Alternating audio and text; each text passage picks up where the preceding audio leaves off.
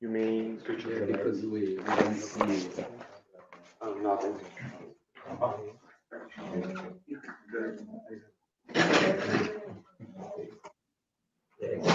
Good? Much better for me.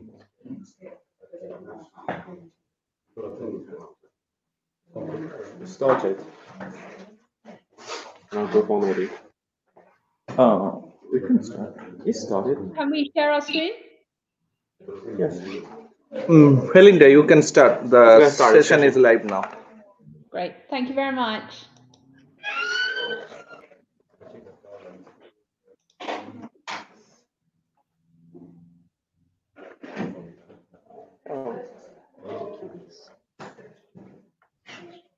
Hi, can everybody see my screen? Can somebody let me know if you can see my screen? It seems a bit dark to me. We're all good on this Okay. end. Right. Can somebody there just give me the heads up, thumbs up that we're ready to go?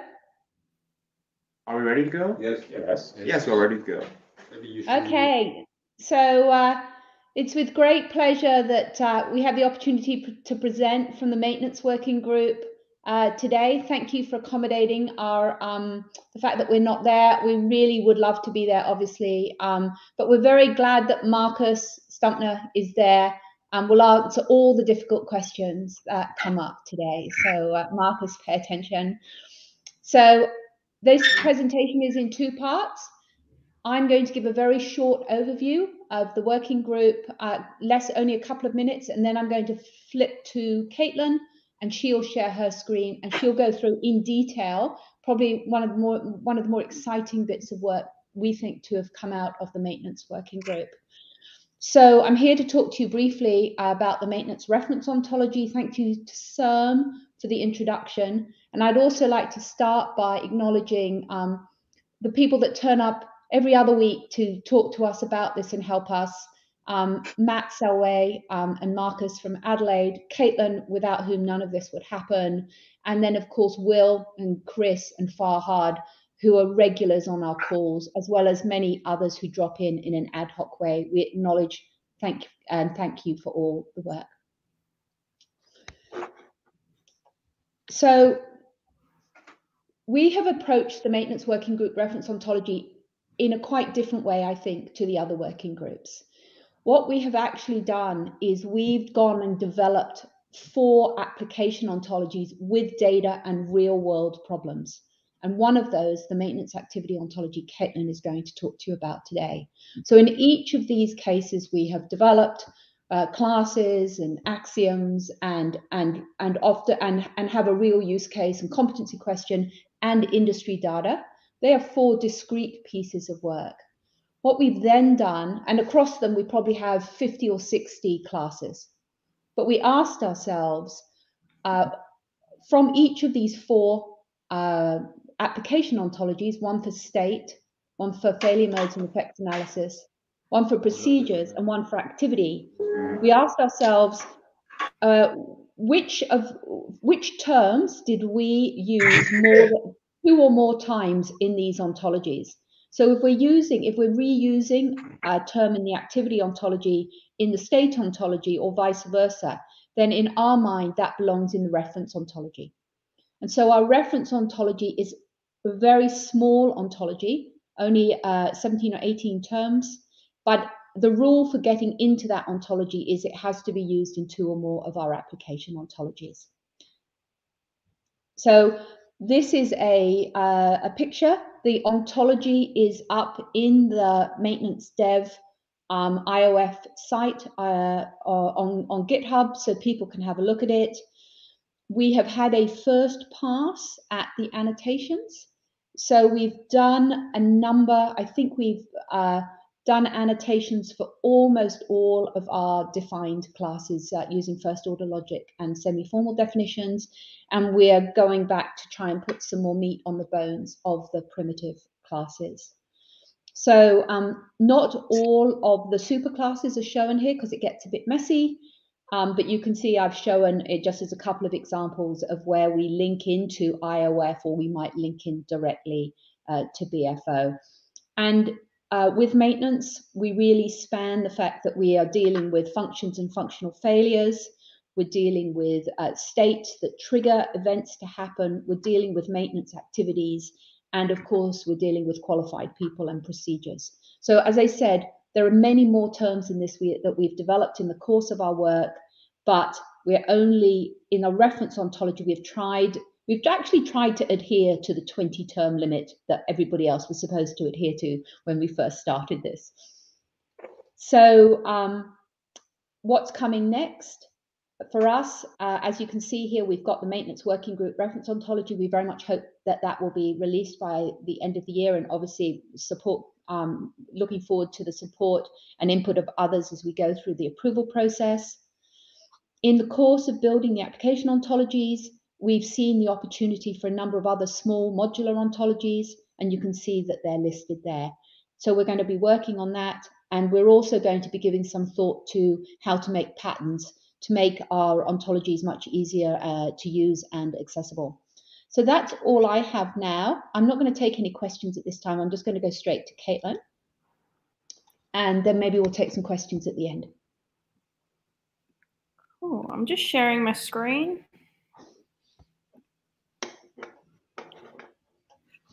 Can everyone see that? Whoops, that's disappeared. 1 second. There we go. Can everyone see that? I can see it. Yep. All right, great. Well, hi, everyone. My name's Caitlin Woods. I'm a student of Melinda's, and I've been working in the IOF maintenance working group for the last 3 or 4 years now.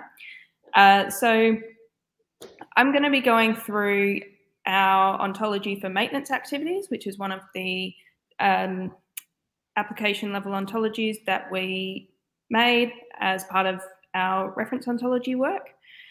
And so this work has obviously come out of the maintenance working group and also represents a collaboration between the University of Western Australia and the University of South Australia. All right, so as Melinda mentioned, our approach to creating our maintenance reference ontology is to create these different ontology modules and tackle one problem at a time using real-world industrial data. And in this case, we are looking specifically at maintenance activities and the value we can get out of maintenance activities. All right, so the real-world industrial data that we're interested in this case is maintenance work order records. So maintenance work order records are like medical records for assets. So a technician might go out to a site and identify a problem with a piece of equipment, say a pump has broken down, and work needs to be done on that equipment. So they'll generate a maintenance work order record so to indicate that the work needs to be done. So that record will contain some structured data such as a date, the functional location of the item that needs to be worked on, and it will also contain an unstructured text field, for example, a short text field. And this contains information about what went wrong and what needs to be done. So for example, we have change out leaking engine or calibrate pressure switch, and that's all the information that we get. But there's so much valuable data locked away in this short text field. And one of those pieces of valuable data is the activity that was performed. So why do we need to know the maintenance activity? So activity information, or what work was done, is used to identify end-of-life events and determine when preventative actions were taken on particular equipment items. So we're not only getting a view of what's been planned, but we're also getting a view of the actual work that was done on the equipment. And that information is stored in this short text field. So such information is crucial for the execution and feedback and development of an effective maintenance strategy. And the sorts of activities that we're talking about when I say maintenance activity is activities like repairs, replacements, and inspections. So therefore, because this is such a crucial piece of information, we really need to know what work was done on the equipment. We want to make sure that that information is as accurate as possible when we're feeding that back into a maintenance strategy. So to do this, we've used an ontological approach, and we've developed our reference level ontology, the maintenance activity reference ontology, and a series of other ontology modules to support an application level ontology. And I'll talk a little bit more about the modules at the end of the presentation. So how did we develop the maintenance activity reference ontology? The maintenance activity reference ontology contains 7 core activities that we determined are important activities in maintenance. And so to get what these 7 core activities are, we took 600,000 maintenance work orders and extracted the activity terms from them using natural language techniques that we've been developing over the years, and normalized those activities into a set of 230 maintenance activity terms. So from 600,000 terms, we got 230 terms, which is not an exhaustive set. It's a nice, relatively small set, but still too much to create meaningful definitions for. So what we did, we clustered those 230 activities into groups of semantic synonyms. So for example, in this diagram, we can see that amend and align we consider to be semantic synonyms of the activity adjust. And through this clustering exercise, we managed to reduce our list down to 7 core terms that we believe are distinguished from one another. And how did we distinguish these maintenance activities from one another? So we started by looking at existing standards. So in particular, ISO 15926 Part 4 and ISO 14224.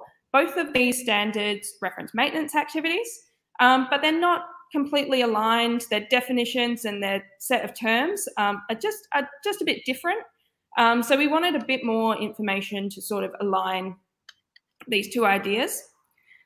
So we used a SME's understanding of how they distinguish between maintenance activities and also our existing work on maintenance state. So this is an understanding of the state of an item before and after an action has been taken and the effects that that state has on the function of the item. And in creating our elucidations for these 7 core activities, we focus on the following information with potential value to reasoning. So that is the activity initiated by a preventative maintenance strategy or is it corrective maintenance? Is the item performing its required function at the time that the activity is performed? Does the activity involve an action that restores the function? Does the activity change the function at all or the capabilities of the item? And is the state or the maintenance state of the item known or unknown? So is it known that the equipment is in a failed state or an operating state before and after the action has been taken? So we created these elucidations for these 7 core terms, and now we want to test that they're applicable by applying them to a real-world industrial problem that we have. And so with our maintenance work orders, we have information such as the unstructured text, the item that's been worked on, whether the work order was corrective or preventative. And so we want to be able to test the data quality of these maintenance work orders by checking if the activity in the unstructured text matches the information in the rest of the work order and is consistent with what we expect to be of that activity. And so those are our competency questions. So for each of these activities, for replace, for calibrate, for inspect, is what's in the unstructured text consistent with what's in the rest of the work order to say, okay, no, this is actually the activity that occurred. And so how do we look at the rest of the work order to see what activity occurred? Well, this is the logic that is taken by an expert when they do such an analysis. So at the moment, an expert has to go in and make these sorts of decisions. Is the labour cost greater than 0? If not, the work's not actioned, etc. And we've created a workflow that we've encoded into our application level ontology. And we've used our elucidations to figure out this workflow as well. So this enables us to determine from information outside the unstructured text what activity has occurred. And so if the activity in the unstructured text matches the information in the rest of the work order as determined by this workflow, then we say, hey, there's no data quality issues in this work order. We can be relatively confident that this is the activity that actually occurred. Otherwise, we say, okay, something's off here. We need someone to look at this and make sure we know what activity actually occurred. And so how did the ontology perform? So we created a confusion matrix to show that the ontology performed quite well against an expert identifying data quality issues from the work orders. So there were 16 texts that the expert identifies as having no data quality issues. And in 14 of these cases, so 88% of these cases, sorry, we analysed 36 work orders in our evaluation. So in 88% of these cases, the ontology agrees. And one of the key issues in the work order short text is that sometimes they say something like pump failed, something's unserviceable. It doesn't actually contain any text describing the actual activity performed. So for 12 of the records in the test set, and so 33% of them, the ontology was able to infer an activity that was performed with 100% agreement with the expert. What could be improved? So in this work, in our clustering exercise where we created our 7 core activities, we created a one-to-one mapping between a activity term and its semantic synonym. However, we do recognise there could be potential ambiguities between activities in certain contexts, for example, in installs, like where does that fit in the clusters?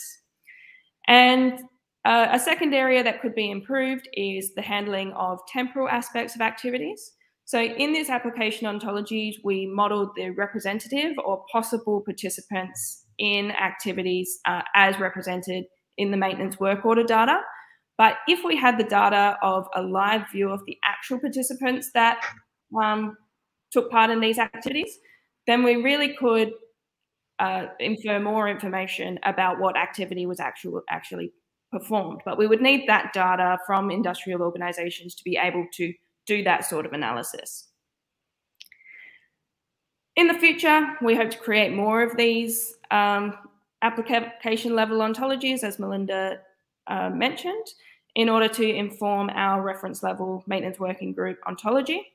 And as part of this work, we've actually moved towards creating some of these application level ontologies. So we've done this in a really modular approach. So for example, we've created a very basic work order ontology and a functional breakdown for a pump ontology. And these modules can be used firstly by groups wanting to just work with these modules, or could be used in our future work on our maintenance activity, our maintenance terms. All right, that's it from me. I'll just stop sharing now. Right. So I think hopefully that's a nice example of a real, data quality of maintenance work orders is a huge issue for industry. And to me, this is a nice example of, we start with a real problem that people are interested in. Whether these terms are right or wrong, it might be difficult to explain to the non-engineers in the audience, but whether something's replaced or not is a critical input into a mean time to failure calculation, and we use mean time to failure metrics in order to manage our assets. So being able to scale something like this over hundreds of thousands of work orders is where, instead of an engineer doing it every time they want to do a mean time to failure calculation, is a huge win, I think. And the ontology it's a really nice example, I think, but I'm keen to hear what others think. So any questions?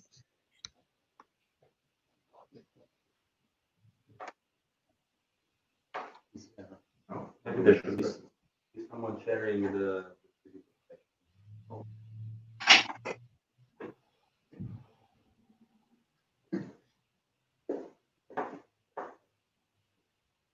If anybody can deal with the digital aspects.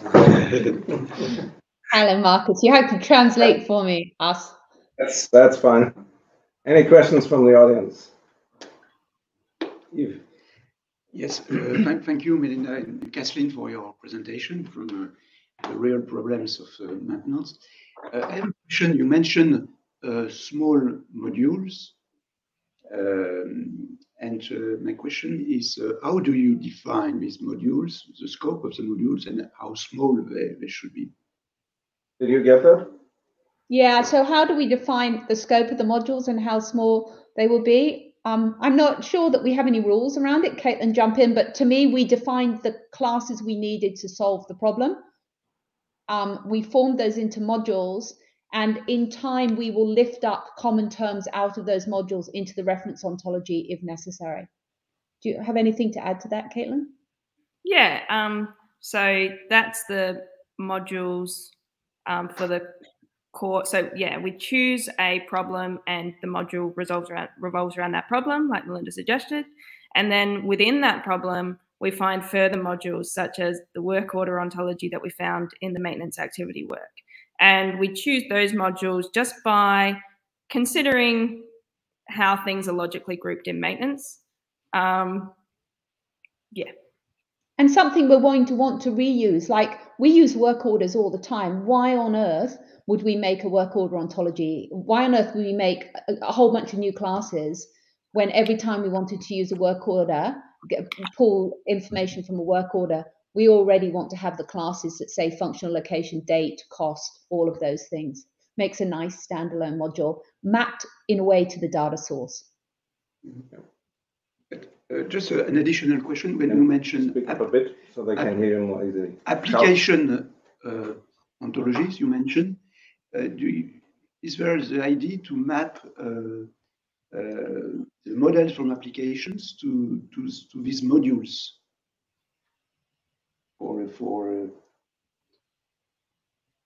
You know, you have models in applications. You have in legacy systems in industry.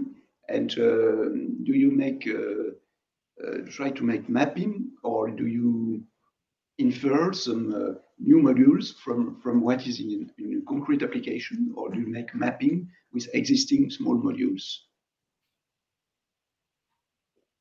I don't know that I really follow the question.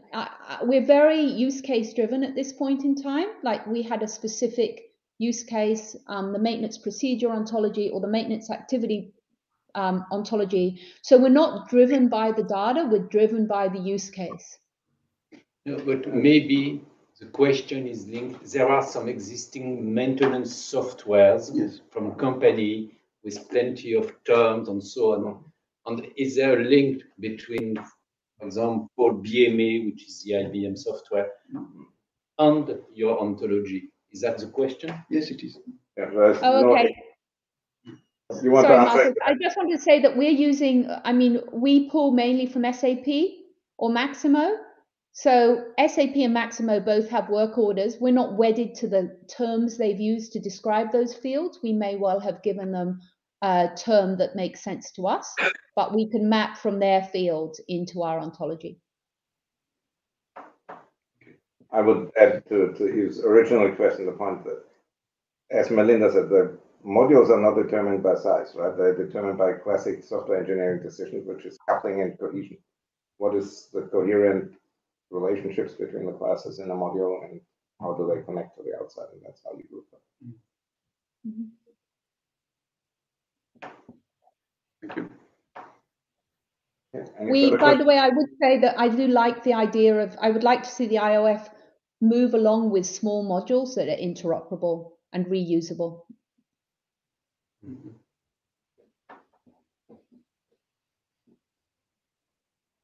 Any other questions? So, does it mean that you would like to have some use cases that are well defined to create those small modules? Well, obviously, we're totally use case driven. There's no shortage of use cases. But within that, as you say, we have a maintenance application use case, but within that, we haven't developed one huge maintenance application ontology. We've developed 4 ontologies. And together they form the maintenance application ontology.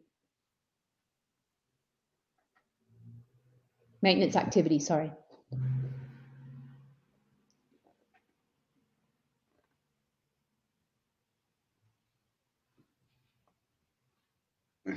Yes. Another question: Do you have also use case where you use a bunch of small modules? Do you? I mean, you can have a use case where you need data from which are modeled in different according to different small modules, and how you operate this, or do you have any feedback about this such experience of using together different small modules? Yeah, so that was the case with the activity ontology. We used terms from the maintenance state ontology. And so the ability to levitate those terms up to the reference level made it really easy to combine those two application ontologies. I would say that that's exactly the methodology that we've used. You know? Yeah. Examples already. Yes. I have a question. It's not really related to the ontology work, but I was wondering on how you do the natural language processing of those work orders. I mean, how do you extract those terms? You just get the post tag, or do you do a more extensive work of analysis? Melinda loves this question. No, you got it. Well, I have a crack. So first of all, NLP is a huge field.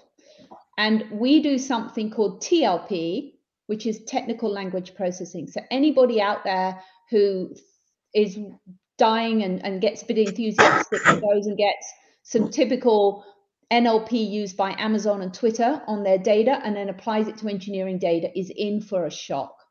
So we use the big deep learning models that are available in the embedding models, but we have to adapt them, and we adapt them to engineering text through some very extensive work on annotations. So we've invested heavily in producing gold standard annotated data sets in order to train models to recognize engineering terms.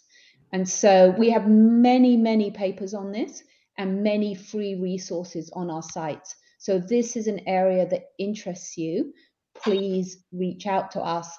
I also think it's an area the ontology community has to pay more attention to, because so much useful information is in unstructured text, and you can't access it unless you can tokenize it and do some sort of named entity recognition on the unstructured text. I'm going to let Caitlin add anything she wants to now.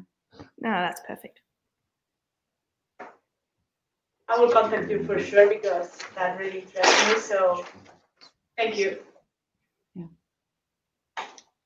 So I would say that named entity recognition, I think this is something, the matching of the pipeline of doing the named entity recognition and having good tokenization for industrial text and matching that seamlessly into the ontologies and making sure that the entities you're naming, you have to choose names, are ontologically consistent with how you want to use them is I think a really important part of what we're doing. And it would be nice to see the IOF entities driving the natural language processing token selection. Jean-Charles Leclerc from Total Energy. I've got a question regarding the ISO standard following the C67. You mentioned 14224 as standard for reliability and maintenance that can allow a certain level of definition of the functional and physical component of products.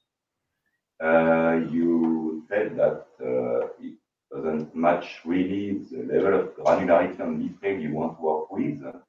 And do you have any loop of feedbacks regarding the instance you are dealing with to promote some additional typicals or to define, in fact, more clearly some additional breakdown of typical components and main equipment division? So do you plan this kind of loop of feedback to promote some typical to be shared at the level of the, I would say, domain ontology. I think I got that. What I understood you to say was we mentioned that there had been some inconsistency in how 14224 and 15926 had each defined their activity terms. We actually have a table in a paper that shows that some of the terms are the same. They use the same word, but the definition is slightly different, or they use the same word and the definitions are the same, or they use different words. So there isn't a perfect match between those two. I do think that, and none of them have clearly distinguishable definitions. So they're just natural language definitions. I would hope that the fact that we have first order logic definitions for all of the terms we've used could be something that is useful for the standards bodies to go back and revisit. But that's a very long process, and trying to get a standard to re-look at the terms and definitions that have been in there since 1996 is maybe a battle that will be somebody else's.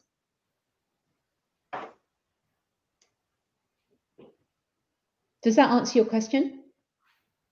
Yes, definitely. I'm looking for how to enable the promotion of the envelope loop to the ISO standard. And if we can develop a kind of staging in between, because the process of feedback to the level of ISO is a very long process. And so there is opportunity with the flexibility of semantic technology to promote through non-commons or IOF layer, something in between, and we can comment and we can promote, champion, and progressively align together as a community. That was the idea. Yeah, so can I just comment on that? One of the things I would really like to see as an outcome of the IOF work is that with our very thoughtful and formal definitions that we are doing in order to support reasoning, that those will indeed feed back into the ISO standards community. I think that has potential value. And there also may be a mechanism. ISO has just started a big JTC project about aligning terms semantically across the ISO family of standards.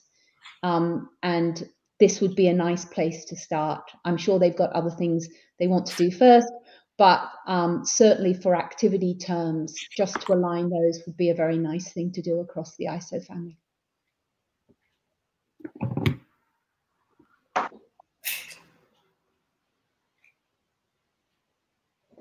More questions? We're still about 10 minutes ahead of time.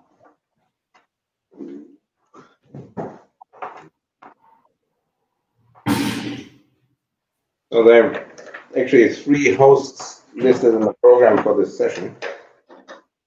You're one of them, Melinda. Well, Marcus, you are in loco parentis for me.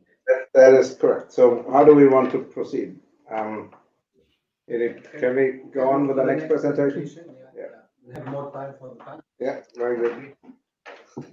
Alan, you want to come on? Yeah.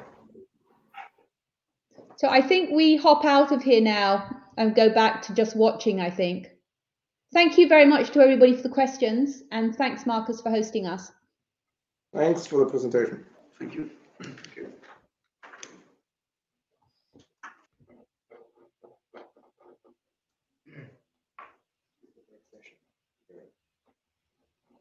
That's the session. Just wanted to make sure I'm sharing the right session. Do we need a technical person? Let's see if we can get it on the screen.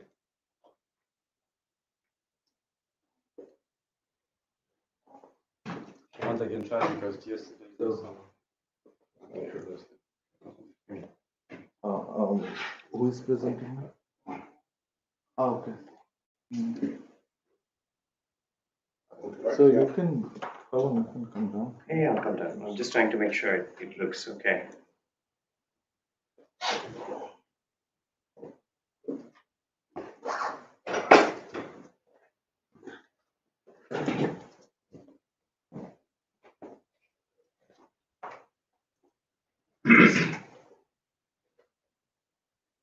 We're good to go? Morning, everyone. My name is Pavan. I work at Cronfield. My background is non-destructive testing, inspections, maintenance, and currently into digitalization. One of the key aspects we wanted to understand from the academic perspective is how do we enable effective digitalization? We were looking at different success stories. So primarily our group is quite interested into the data journey. So we look at different data, how to extract knowledge from data, whether it's an NLP, I've got some examples, or be it traditional AI, ML, artificial intelligence, machine learning based approaches to understand what we look at data. Now, whereas data could be anything, could be a time series data set, could be an imaging data set, could be a signal data set. We look at both non-destructive testing and structural health monitoring data. And of course, condition monitoring data as well. So there are slight differences, and we look at a variety of applications. A little bit about Cronfield, and I thought we will talk about who we are. We are an exclusively postgraduate research-led university, so we don't have regular teaching space. We do host an MSc program, MSc programs, but the teaching is literally a semester, and then the students go into research projects. So what we do is directly into the application level. In simplistic terms, if technology readiness levels are a map, we are somewhere between 3 and 6.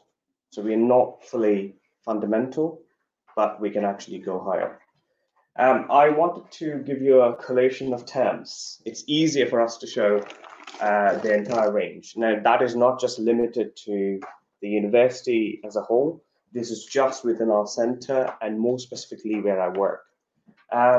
My area of work is all about that digitalization of through-life manufacturing, where we are looking at the entire life, be it manufacturing, maintenance. So anything from process development conceptually through to actually creating the end product, looking at perhaps value creation. How do we look at it as a business imperative? So one of the biggest challenges we had to align for was not just on the Research Council perspective, which is the funding, the Engineering Physical Science Research Council, but we also had the Technology Strategy Board, which again support through the Horizon 2020 and other projects, where we look at technologies that are already in its incubation stages and how do we progress them. So we do a lot of technology adaptation. Where we sit is we take it up to the shop floor. We hand it over to them because of data sharing policies. It gets very hard. Now, we're not just limited to a physical asset only. We're also looking at digital assets. And what I mean by digital assets is all about complex systems, anything that can help us understand, be it a new shop floor layout, and how do we look at resources, how effective are the equipments functioning, including like how people are moving around. Is that the effective way? So we've got specific areas. I don't want to go too much into detail. So we do the digital twin side of things. We do a lot of virtual reality, augmented reality, and that's where the other part is. I must note, I am the engineer / physics guy in my team. Everybody else is software. So half of the work which I'm going to show is a reflection from their perspective, but does not mean it has to be interpreted. I just thought I'll put something there. These are some of the current funding bodies. Most of our work is industry funded, and we do engage in different activities. We also do some executive learning. Currently, I'm looking into digital tools development through an apprenticeship program, which is quite pioneering within the UK, where we do direct hands-on experience and expertise to the local public. And that's just a snapshot of what we do, okay? I look at something like this at the end, where I'm looking at process development, product testing, uncertainty modeling, any of those kind of aspects. How do we collect data remotely? How do we assess them? So there's a lot of remote data capture and analytics, which we do. We don't just stop there. We look at process simulations. or actually real-time data capture and post-processing. So we look at robotics as one end. I don't want to put another robotic arm, but we do have a few of them. We try and look at how to automate the processes. Now, in our aspect, we look at the maintenance as a trigger point where we've got an indication, a fault kind, or probably a requirement.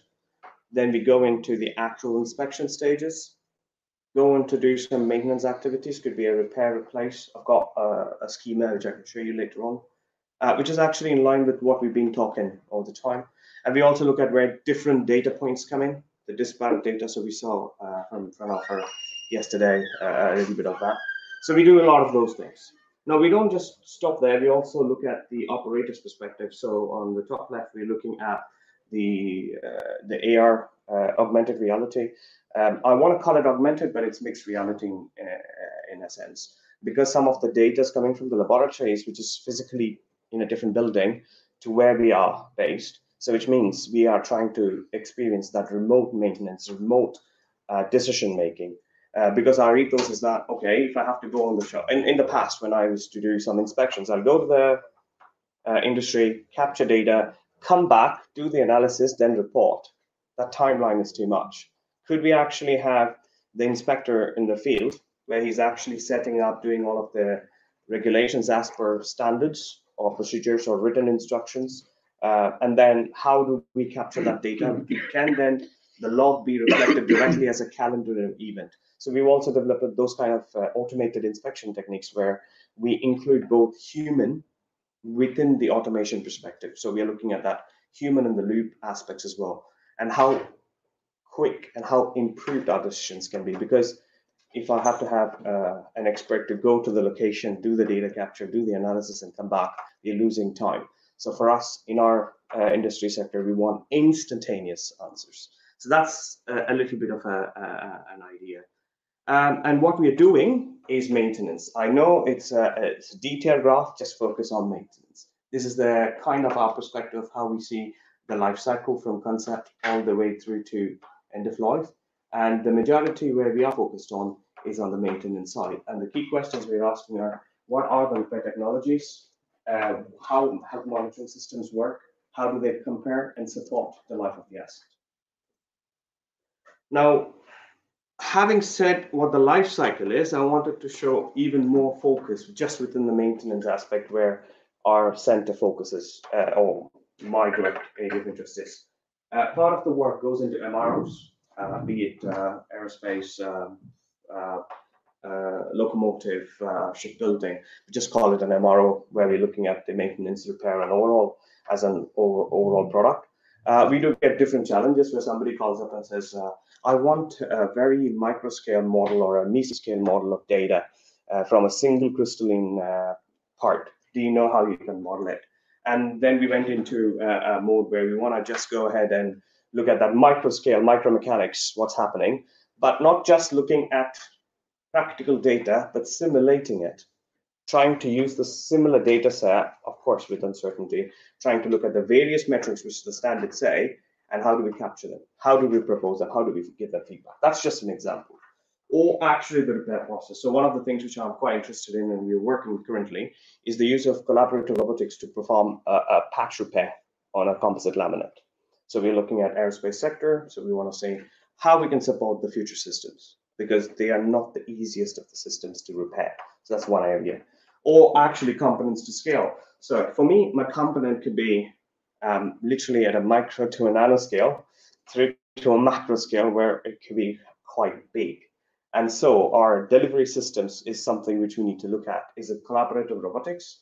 Is it a coordinate machine where we can actually mount onto things? Or do we look at these kind of siloed factory layouts where there is a process which actually transfers the part from station to station to station, be it a conveyor system, be it any of those things. So we look at those kind of logistics. Think about baggage handling systems in an airport. Okay, that's the kind of our big vision where we are currently working. And what we're doing is collecting data at every single point from the existing infrastructure, trying to provide meaningful feedback by considering disparate data. We don't just look at one bit. Now, this is where we started, and this is how we summarize what we do. But the business imperative is very important, and the key thing I want to focus on is the availability. For us, it's not about how best the performance is. As an engineer, if you ask me, it has to be like the story of the light bulb. It has to. It's the pioneering of innovation where it can go for hours and hours together. But then there is that economy that drives it, and there is that passion. And how do we promote this into a business? How do we create value within the organizations? When do we know that my asset is ready to be retired? Do we just cling on to it? What is the benefit from that? Most people talk about technologies. I do talk about a few of these digital technologies, but then they are the third pillar for me. I look at efficiency. How do I improve my efficiency? How do I reduce my wastage? So we do a lot of value mapping activities, not just for new concepts, but existing concepts as a loop over time, based on the insights we get from the field. So one of the things we are looking at is mobility as a service. So we use that of how we can look at cars, for instance. How many of we actually use our cars 24/7 because it's supposed to be running, right? But majority of us take like probably an hour in the morning, an hour in the evening, that's it. My asset is sitting there, depreciating value, aging, of course, different times, which means do we actually need to own it? So these are the questions we are asking based on the data we see. How do we maximize that value? So that's the kind of questions we're looking at. So what we are, and this is probably where I will stop because there's a lot of information what we do. I'll quickly skim through, but the issues we currently are here. We are looking at, okay, the first thing is, what is it that I want to know? Is it automation my interest? Because my assets are big, heavy, complex. Think about a machine tool system. How do I support it? Do I end up going through it, or an aircraft engine? Because I've got a policy which says, hey, I have to disassemble the aircraft more often. How do we then look at different things? What is the influence of Industry 4.0? What's the inspection itself? What type of data we can? What are the data structures? So this is just to give you a brand vision of what we are interested in. And the reason being that our shift in focus is this digital disruption. That's where we are aiming at, and everybody at some level understands and aligns it. I worked with the ATI about 5 years, 6 years ago, part of looking at the true life aspects to just capture within the stakeholders what could be, and that's the result of that. I know there's a lot of debate about how you do that split, where you say where the market barriers are, but that was a very business-driven notion. And what we are trying to look at is these aspects of data analytics, technology, trust, and the mindset. We have actually pushed this to the industry side purely because of the way things are. And that is something which we wanted to look at because of this aspect of data sharing, the quality of data. The quality of data where we presented earlier as a team was about the actual data itself. Here we're talking about what is the type of data which is relevant to make a business decision and what impact it will make. Because yes, you'd like the capability, that's where you need to be.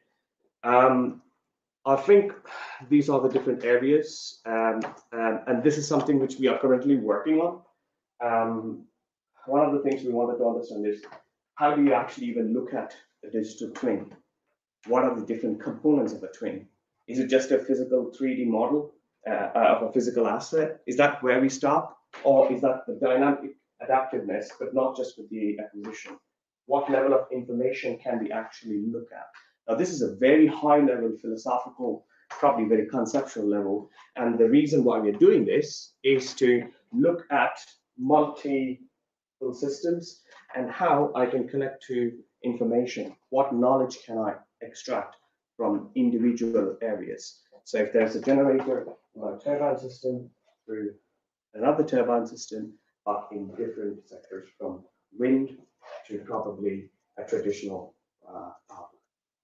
Okay, that's where I thought I should give you a little bit of heads up, a little bit of examples of different maintenance perspectives and twins we create, and that's the current level we are trying to work in. The same story, but represented slightly differently, because we are trying to create this link causality and how we do it. So if I want to say, I want to know what it is. So there was a discussion earlier, Linda mentioned about the NLP side of things. We are doing this way of things. We go slightly differently where we talk to the stakeholders. What is it that they require? What is it they have in store? Can we create a knowledge base? How do we create a system? How to index their existing archaic database? How do we restructure their database? How can they extract that information? How do they present it? I don't want to call it a knowledge graph, but this is a kind of a graphical visualization we are creating. Now, none of this uses ontology at this stage, okay? I call it a taxonomy, and that's one of the reasons why I'm here, trying to show the people what we do goes in everywhere, and we want to learn. We want to be in that journey, trying to formalize things in a simplistic way. Sorry, that's the kind of the overall UML from the software perspective, how we look at maintenance as a process, what drives us, and our interest, or my personal interest, is in the root cause analysis. How do we look at it? Because one of the questions our organizations ask is, there is a problem. We've expedited it, but it's expensive. How do we solve it? They're not even worried about failures anymore. That's yesteryears. If it fails, so be it. I don't care, but I don't want it to fail. Can I do that predictive assessment, and how do we look at it? And I think that's some of the topics we discussed here as well. I'm just going to go through that's the NLP process, image mining. I know that's my initial attempt at how to look at an ontology, looking at the Behavioral kind of influence, but it's not perfect. I'm working through it. But we do a little bit of imaging analysis, and that's the final slide I want to stop. I wanted to show how the processes, how different process data types or activity types can come in. How do we then look at different technologies, what levels of automation we need to do, and where we see could potentially be, and that's why I call it the proposal. Okay, I had to really think about what to present to you guys to come and show that the knowledge is very clear, and we think that's where our development should be in the digital data management side of things, where we're looking at the application level ontologies through to a formal ontology and how we can use it into our work. How can we influence the future of the decisions? Currently, it's just a tool, and I want to say it's as good as the person who designed it, not the other way around. With that, I end my session.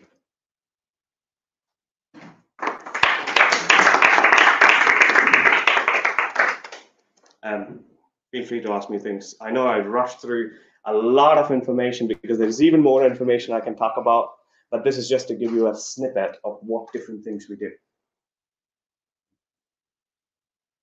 Any questions? Yeah, Francesco. So, sorry, first of all, thank you for the interesting presentation. Maybe I missed it because I am a little bit sleepy from last night, but I didn't get it yet. What are ontologies a practical solution to digitalizing maintenance? So I said what we do. I never once said what ontologies or anything I use. I've said where we are developing, where we are working on what that is, that the best way. I'm looking at the software perspective. I try and go tell my industry, hey, philosophically, this is what it is. They will just come back and say, you know what? I want a bottle, that's about it. What happens, that's your headache. But the question we're asking is, does that improve our performance? Does that add more value to it? How do we then combine? I know me and Hedy, we've had a different discussion on where we think it's potentially, but the question I wanted to ask the community is, are we thinking about it? Because for me, it's the business aspect. If I've missed the business, it doesn't add any value for us. Currently, the way Cranfield works and where we are, we don't have the luxury of saying, yeah, we'd like to go and do this. And this is probably the most insightful conference in a decade for me. The amount of information I've had in the last 3 days, and that's what I love feedback. So the question goes back, would a process of looking at the digital data management solve our problems. Because currently we do have something. I call it a software way of doing an API or a syntax with how things are. We are approaching it. We're new at the journey, and that's why our question is that. Can I make a comment? Please, Melinda. So I think this is a build it and you hope they will come project. There are business problems all over the place. Obviously, every big organization that we work with, and we work with some of the really big oil and gas and mining and process companies, they're all, digitalization is a much overused word. Yes. If you want to do reasoning at scale, then you cannot start with something as big as this. It would be, you will be working on this from an ontological perspective for the next 100 years. We've taken 3 years with all of the people in this room and elsewhere around the world, and we've come up with, I don't know how many terms said in IOF core, 57. It's taken us 3 years. And yet you're implying that none of the rest of us have a business case, and yet our data quality project for the maintenance activity has a huge business case, a productivity business case, and a reliability business case. So there are many ways. You can't start to build something as huge as this because you will take so long to deliver value. The way to deliver value is to have small deliverable pieces on the way that add value, that when you are finished, provided you've got a good plan, you end up building something that deals with the whole system. But I don't think you can start with a whole system in mind, because you've got NLP there like it's a throwaway line. NLP is a huge technical language processing, and setting that up to support reasoning is by itself a massive field. So my advice is, this is also what OntoCommons is trying to do, but in a structured way by devolving parts of these to different groups and IOF as well. But there's no business value in this in the short term, I see. No, thanks, Melinda. It's going to take you too long to deliver. I'll just clarify this. I never meant the businesses, there's no business value in how we see things. All I was saying is, for us, from the perspective where we are at Cranfield, we've got an issue where we are constantly pushing. We have to give an answer even before we have a question. That's the kind of nature we are in. So for us, it's unless until we can demonstrate that value, we struggle to go through. Now, part of this, a lot of these elements are working in infancy. So the NLP side of things, we are working for the last 3 odd years, maybe 4 years. Probably I worked before that with the terminology recognition. So I call it a taxonomy and building up that extraction of information. But if you look at the different levels of how we have looked at, say, AR, VR, or the digital twins, these things, we already have that level of expertise. And for us, it's to add additional flavor to what we are already doing. That's where we are looking at different options. And we want to be the leading edge and work with the leading group. And that's why we are here, trying to interact, collaborate, seek knowledge. And I'll definitely take that point across. I do agree there's a lot of things, but the size of our group is about 50 strong. We do different things. So it's not just me who's doing it. And I'm representing just the group of people we are working with. And I'm not even going across our university to see what else people are doing. Well, and that's the real nature of it, if that makes sense. Yeah, no, I mean, not from an ontological point of view. Of course, any large organization, I mean, any business does all of these too, but they're not trying to stitch it all together in a semantically interoperable way. And that's the question we are trying to see, if that, and how we can promote that. And probably, or even if you should. Yeah, and you're right. We are trying to do it in bits. My job was to say how big our problem is. Probably there's a little bit of translation of how I said it. The other thing, can I just mention, and everybody will probably also mention this, that for almost every item on that stuff, there are probably about 50 ISO or ANSI or other standards that prescribe how you should be doing that. So you know, don't forget the standards world is out there, and standard world guides what happens in engineering. Very little happens in the design life cycle that is not governed by standards. We have a lot more flexibility in maintenance, but you know, you can't go against the standards either. You have to leverage them. I think it's a very good point. So currently we're working on an asset management standard as a guiding principle. And we also do what we have released as of 2018, a publicly available specification on through life engineering services.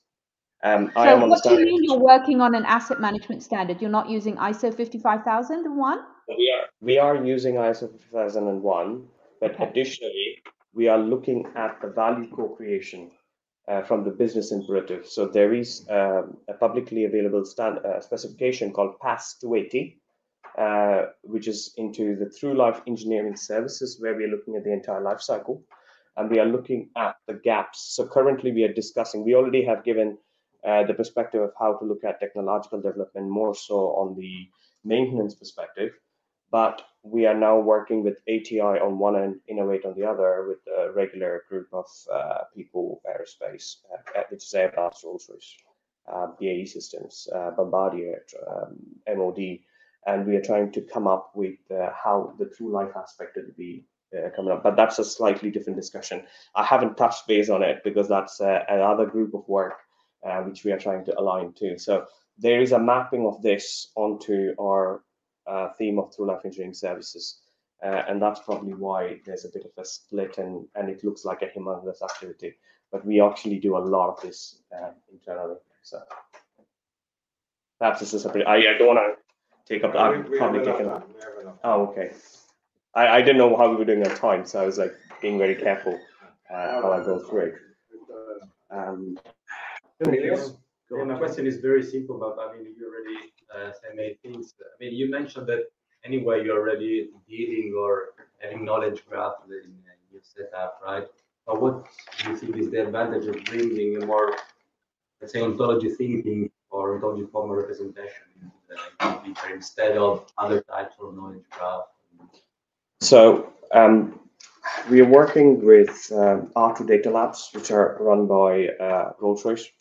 What we are trying to create is a repository for the aerospace group, and we are speccing out the different elements of digitalization.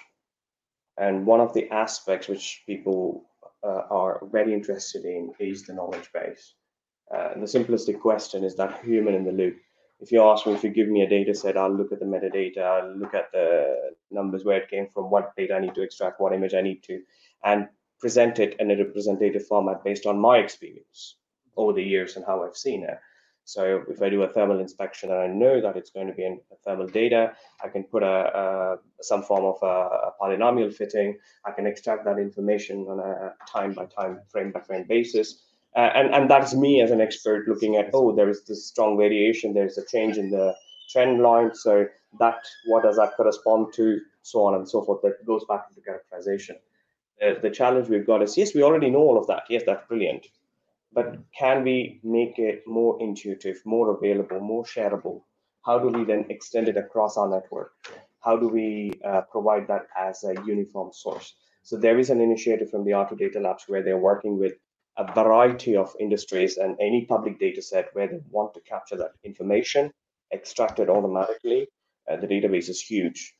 So if you just Google an R2 Data Labs, you'll see. And they're also working with the NASA, the Data Hub as well, where they are trying to get the influences. Now, to answer your question, where the knowledge graph was, there is a few different things. You've seen an example where we supported the R2 Data Labs, but we are still learning. I'm really struggling to say this is the right way forward. We are not in a position to make that decision. So currently we are investigating across what is available around the world, how we can influence it. So from the ontological perspective, my journey is about learning how best to do it. Is that a good approach? How can I relate it back? Will that solve the problems I have got? Because if I go to my software guy, he'll say, oh, come on, this is painful. Why should I? It's a lot of coding and I've got to do this, where you can actually extract knowledge. So we went back and looking at the web interface and how the different databases have been integrating, and we see that value. And that's what we want to translate to. But How practical is it? I don't know. All right, thanks. Francesco? You're next.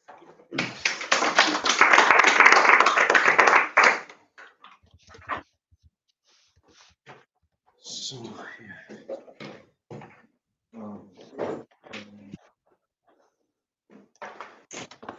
here.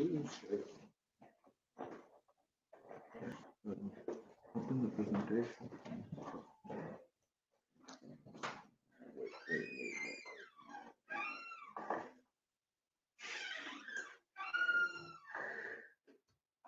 Okay, now share. Here.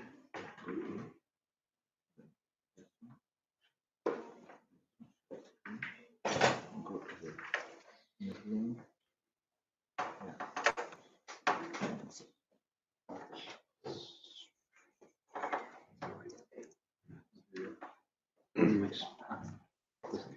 Yeah, it's fine to share. Okay.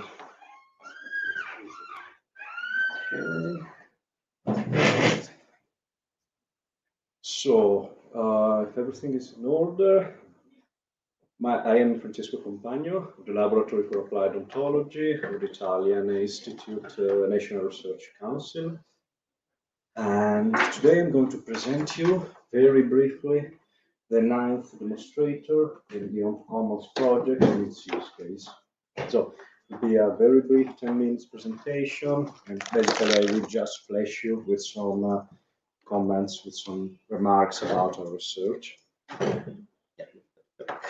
So BLM Group is a corporate group of enterprises that manufactures tube bending and tube cutting machines. In particular, ADIGE, it's one of the biggest company of these groups, and it focuses on manufacturing laser cutting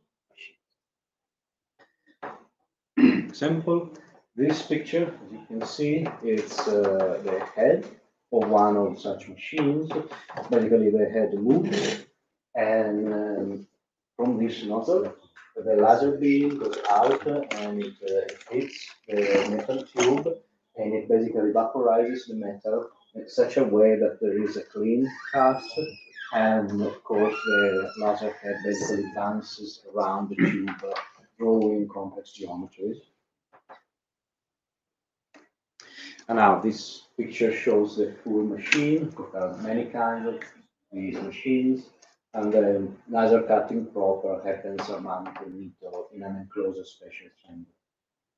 Now, I would have shown you a video of the cutting action, but I don't trust the network to be able to do so. So if you search the internet, you go to their website at www.blmgroup.com, and you can have a look and see also the videos. So basically, the company at the moment has some, let's say, issues with their knowledge management strategy.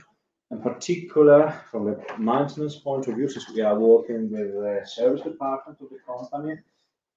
So, for instance, it is say it's unclear which data and how should be recorded exactly. Say during a maintenance intervention. During maintenance field intervention, then the technicians repair stuff, and then sometimes it writes down a report. What should we take from that report, and so on. And then it's unclear, I mean. And also, sometimes information about previously encountered problems, as well as more in general about general machine characteristics, is difficult to search. So sometimes, say, the same problem arises many times, and every time like it is solved from scratch.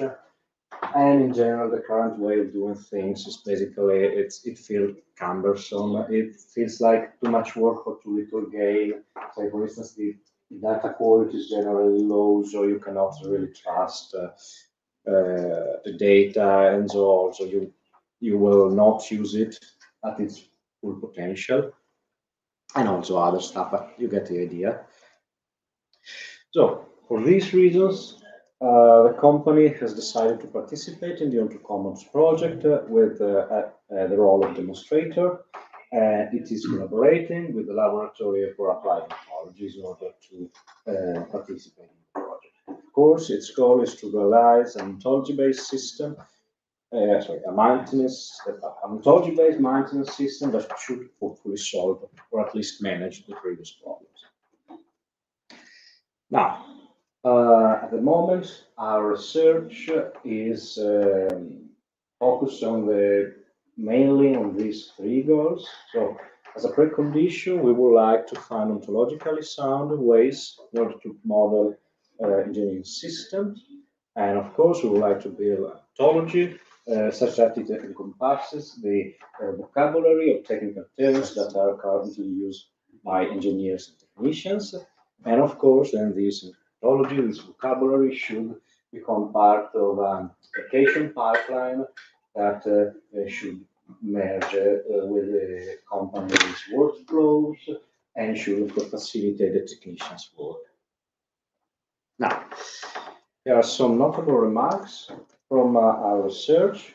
So the first thing that we notice is that engineers and technicians, basically, in their daily activities, they use very complex kind of entities. From an ontological point of view, they are puzzling for the functions, systems, tags, failure mode, root causes, and so on and so forth.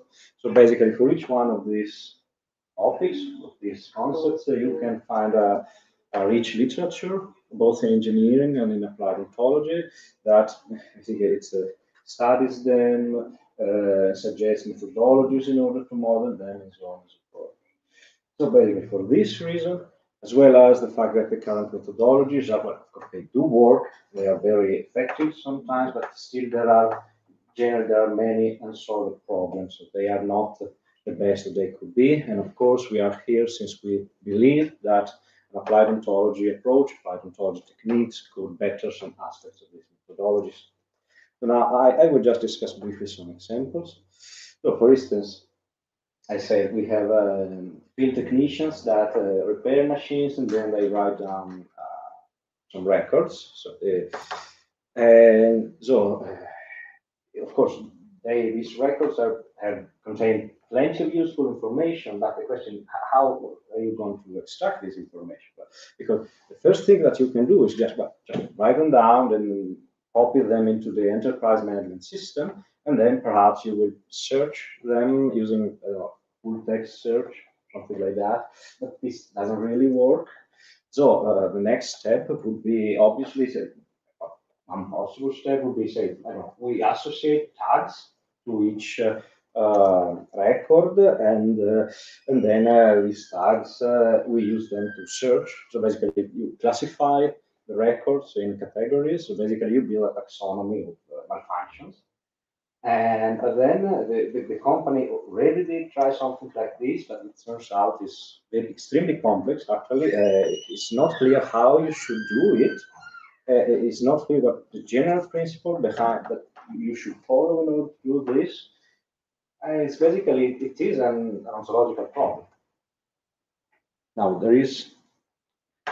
there are many other problems that of ontological nature. Say we would like to audit the characterization. Of course, you say during root cause analysis and so on. Of course, we would like to explain the meaning or give some analysis of the complex terms used by the technicians, and then there are some other problems and so on.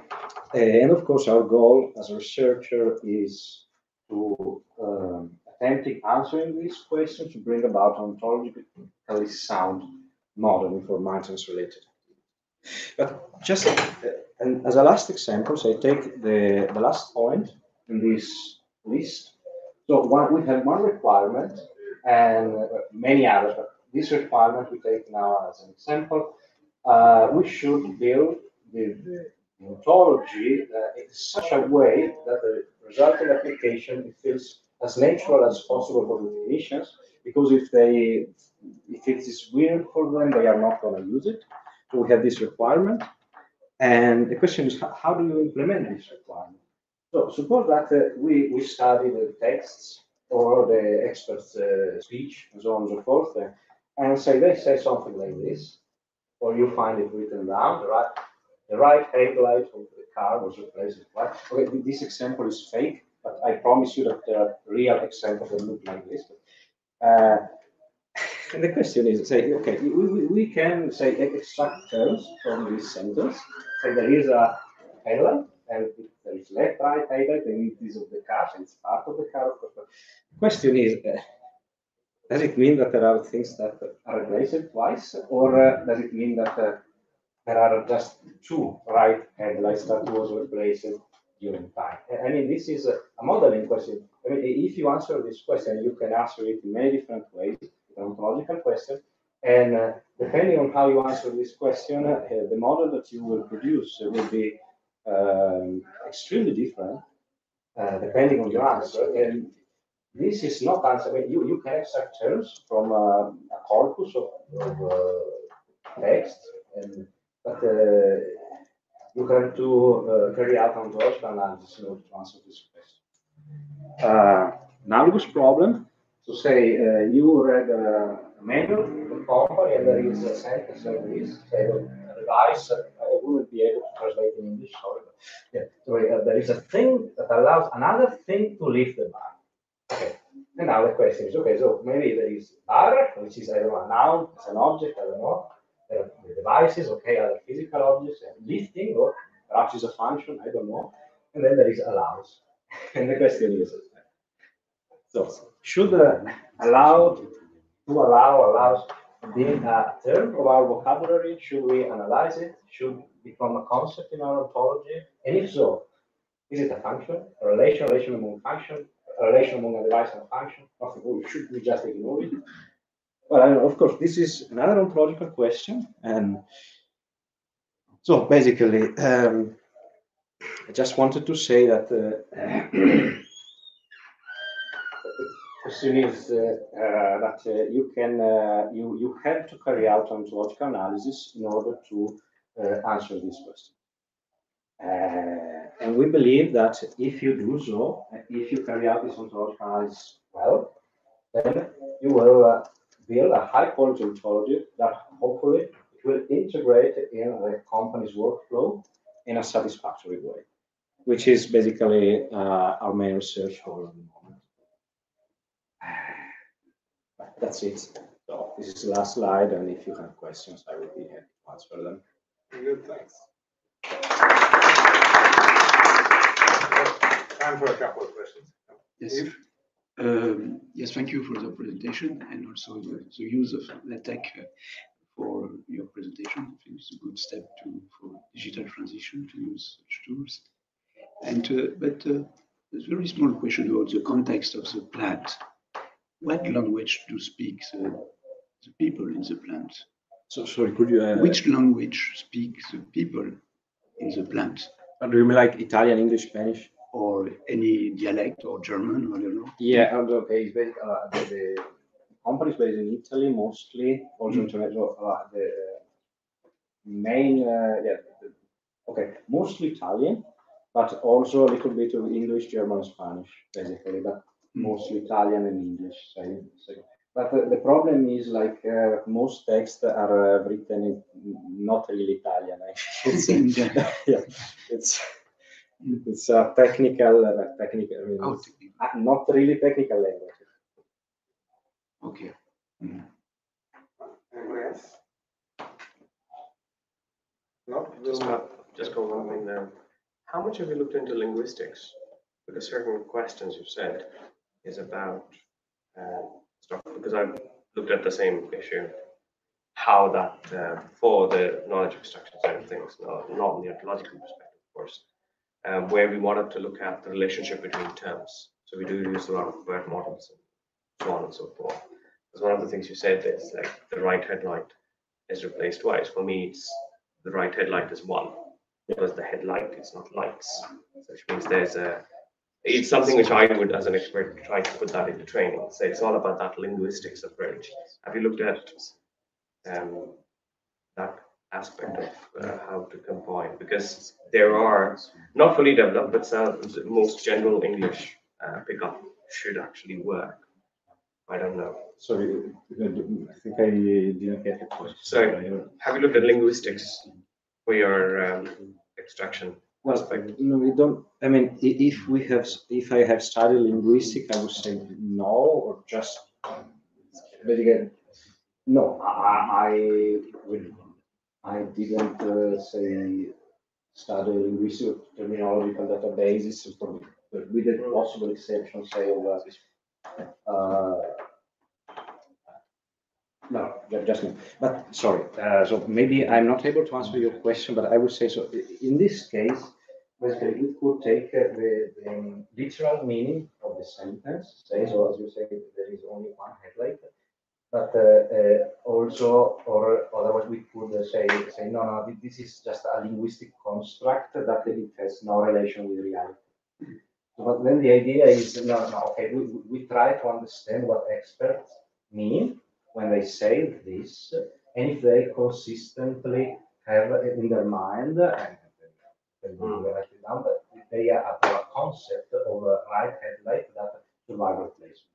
And if so, in the model there will be an object that can be replaced many times. So, but this is not a study carried out on a linguistical point of view. We can use, among other bases, linguistics as a basis, but then the question is the apparent syntactical structure of the sentence a true representation of reality of the subject matter expert's mind, or it is just a smoke and mirrors. But for the exception of, I don't know, terms extraction, we didn't use linguistics. All right, thank you. So the last presentation before the panel session is Alessia.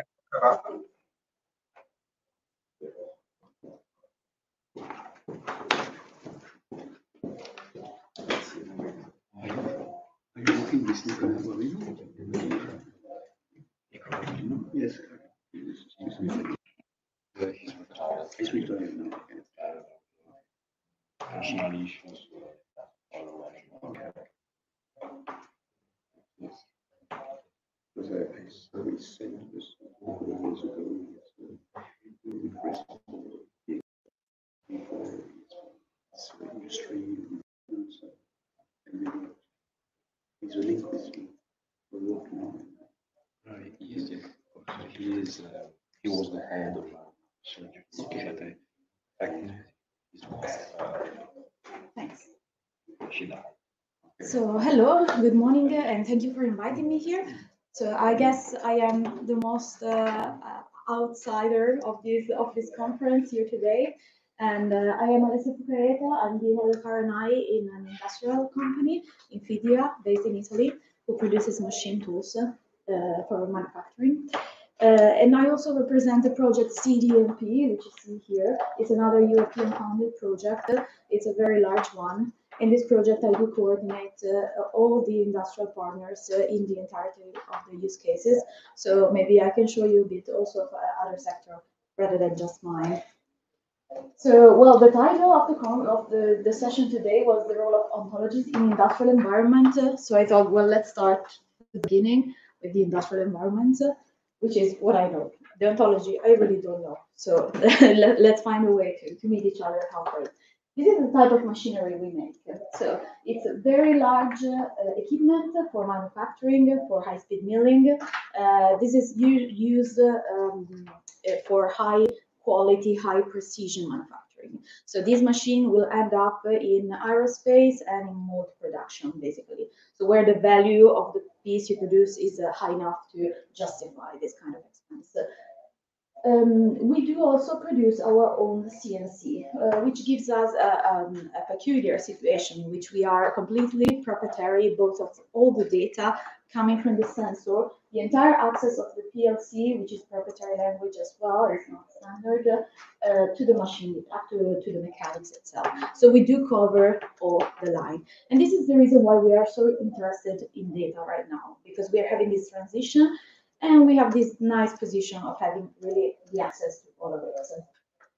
So given the title of this presentation and given that I always saw the ontology word coupled with the models, it was always models and ontology for industry or for manufacturing.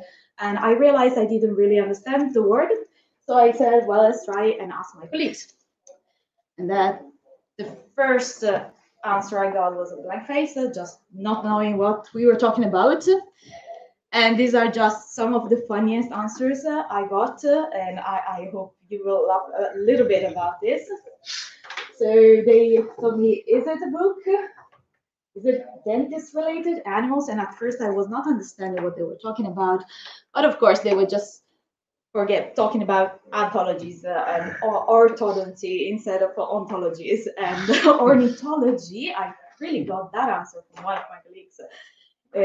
And well, mythology, just for the ethology part. In Italian, it does sound similar, so this is the actual translation of it. And of course, I got all other kinds of, I don't know, and blank faces.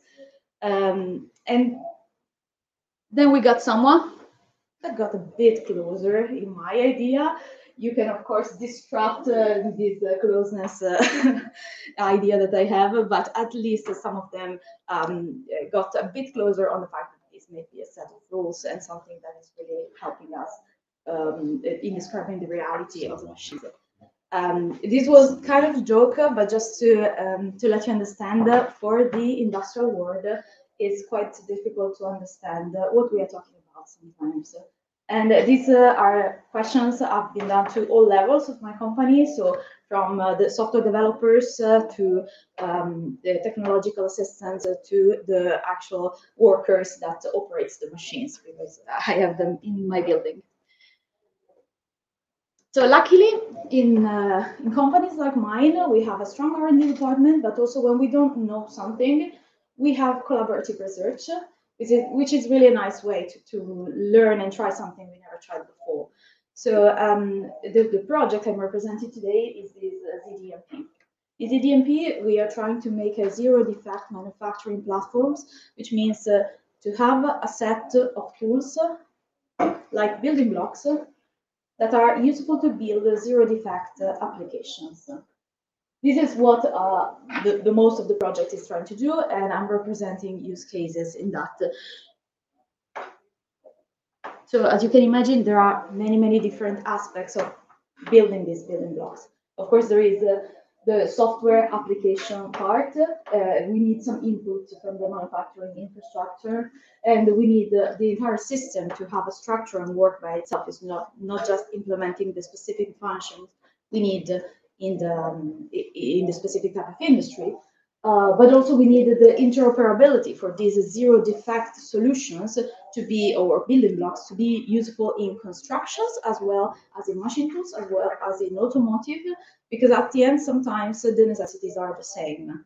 So we had to plan carefully which necessities were the same. For example, to give you an idea, a visual monitoring of a part might be very similar for different type of machines or different type of application. You will always have a camera, you will always need to connect it, you will always need to transfer data. And no matter if it is data coming from an electronic device or from an automotive application. So just wanted to give you an overview of how big is this project. We are about 30 partners and companies, 14 of which are in industries. We are representing two very large supply chains that goes from electronics to automotive, and we call it provision, but this is the construction field.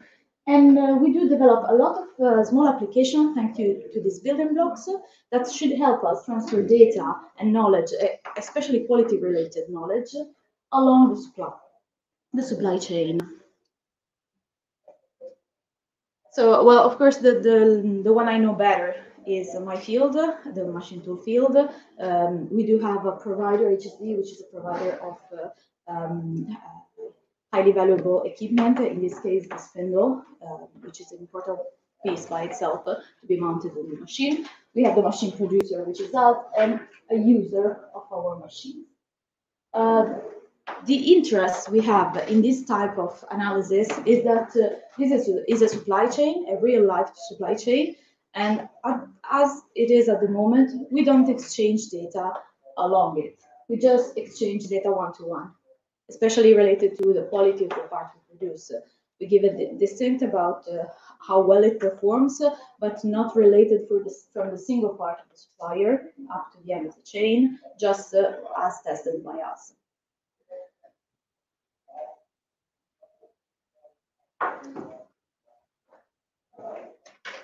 I just wanted to show we have an actual example of one of these applications being shown.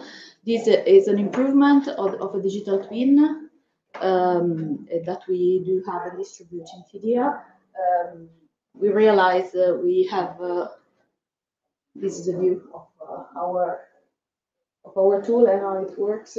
And in the project, we are enhancing some of the capabilities of this, always thanks to these building blocks. So we are well ahead with the developments at this stage. I don't think we need to show too much about what we are going through.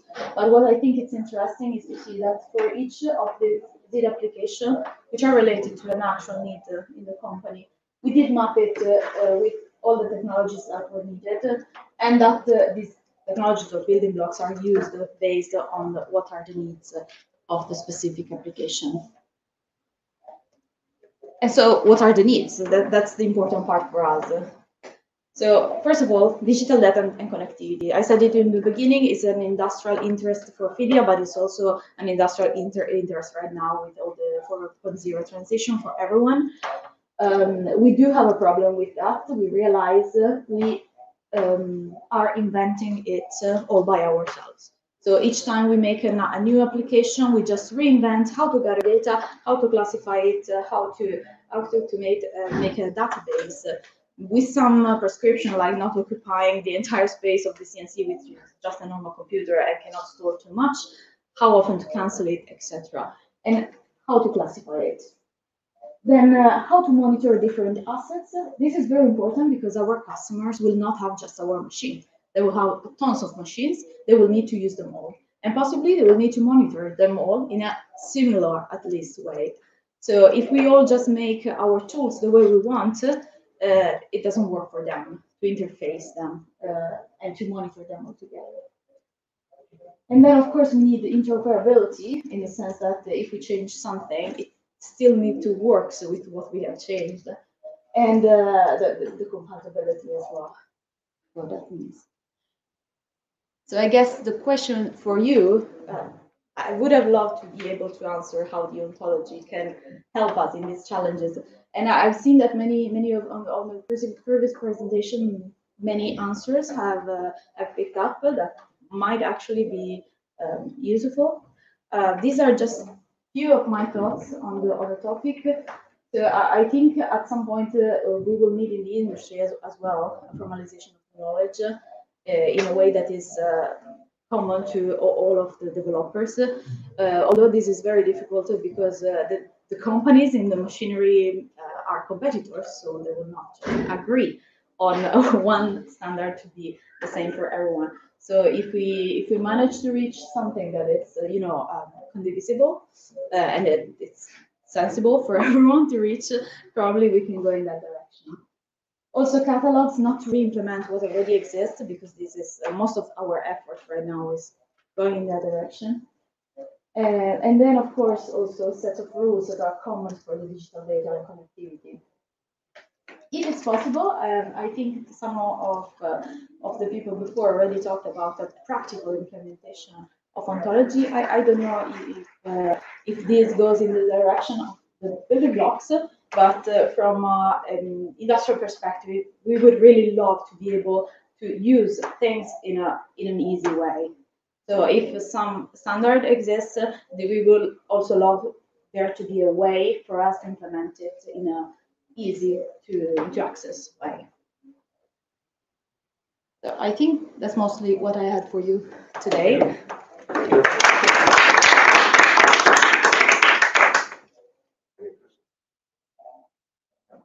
It's not a question, it's more like a comment. You said that you didn't give an answer, but I believe you gave one of the most useful answers, that there is a need of bridging ontology work with industrial work. So there should be a more industry-friendly way of using ontologies in industrial environment. So I think you gave a very good answer. Thank you. Thank you. Anybody else? If not, we'll move on to it now. This is yours. Thank you very much again.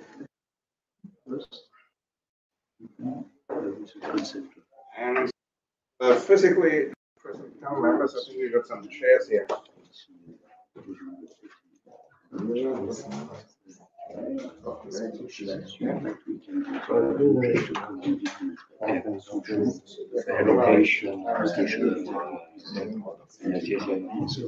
Yuri, Stefano, Emilio, and Stefano is not today. He's not there because interesting.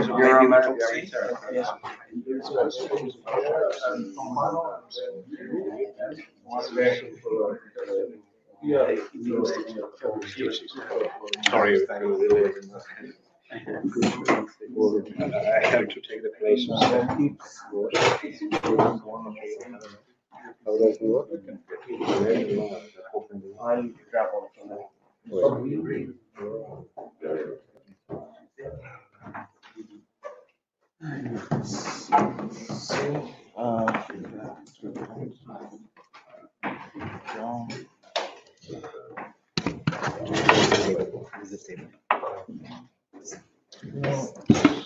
It's okay. Just have more people.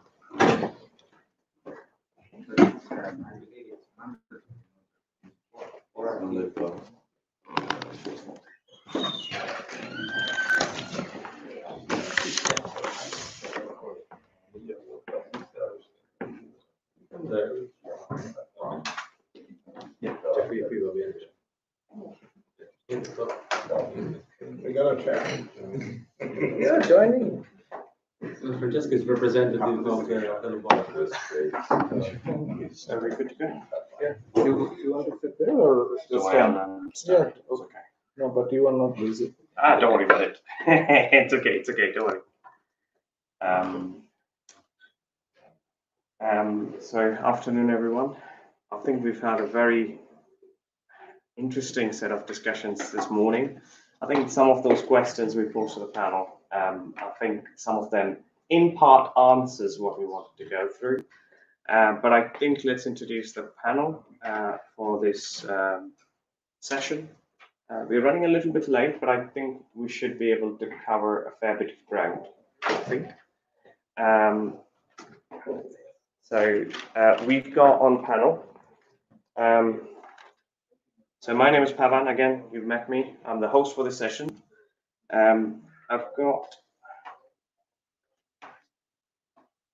So we've got Melinda remotely joining us, and we've got Marcus stepping in for her. We've got Hedy. Stefano couldn't join us, so he's represented by Francesca. Of course, we've got Iris, and you're not standing in aisle.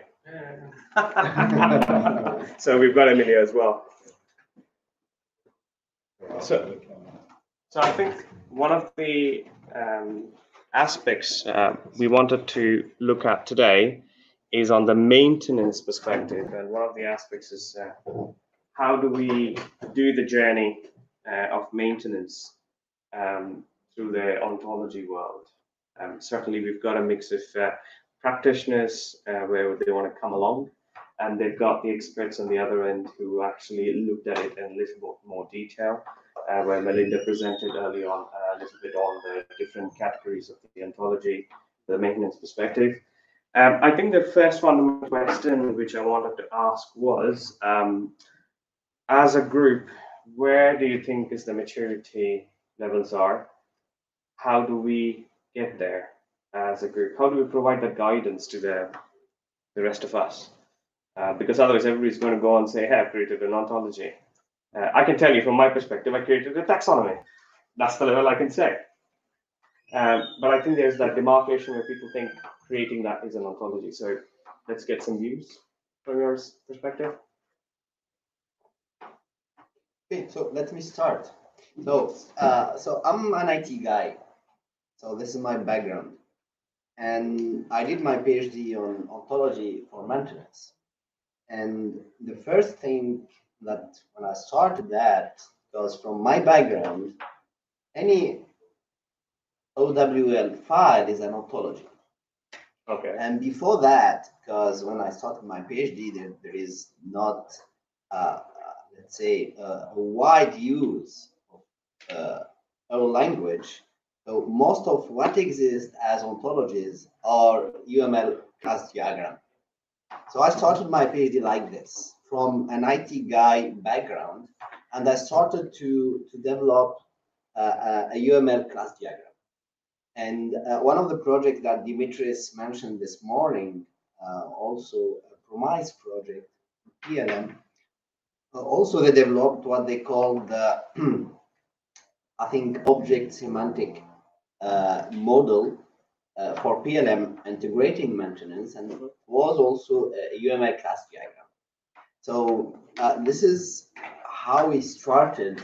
And then the question is, what is the degree of maturity? So what is maturity in terms of ontology in maintenance? What was amazing from my case, because I worked with domain experts. So it was amazing because I was discovering maintenance, and it was also amazing because it trained me to not think only from IT perspective, but from domain perspective. And I think there is a lot of work on maintenance ontology that exists in the state of the art, which are built independently of the domain expert. They are provided by some IT guys like me at the beginning, and the focus was from the beginning IT, CMMS, softwares, and such kind of things.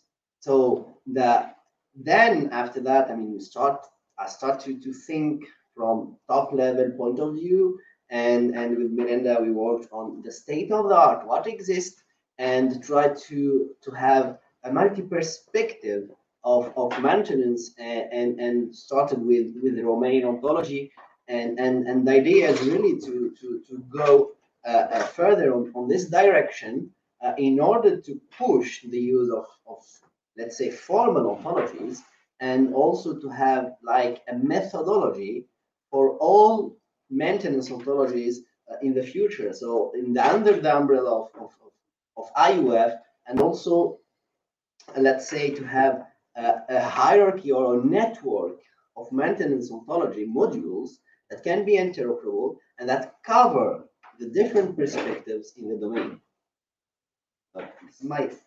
I can see that vision, and certainly see. Can we invite somebody else to add, or maybe try to give a different perspective? I guess I'll provide a delta to that. And so as I've said before in this workshop, I try to abstract from the language specifics when I talk about ontologies. Right? The key aspect is the formal nature of it. Right? Once you have a formal definition, as long as you maintain the semantics, it does not matter how you show it. You can adjust it to whatever is necessary to communicate with the domain engine. Right? So the formal definition is important, but also the ability to show that you can do something useful with it. Right? And so I think in that sense, the maturity in particular within IUF is relatively high, because we did start from complete use cases. Based on the data that were available and the work that Melinda has done, we have shown that it can be used effectively for particular tasks. Right? And I think that's a very good thing to have, particularly because from an IT perspective, when you look at the engineering cycle, maintenance tends to get a bit second chair.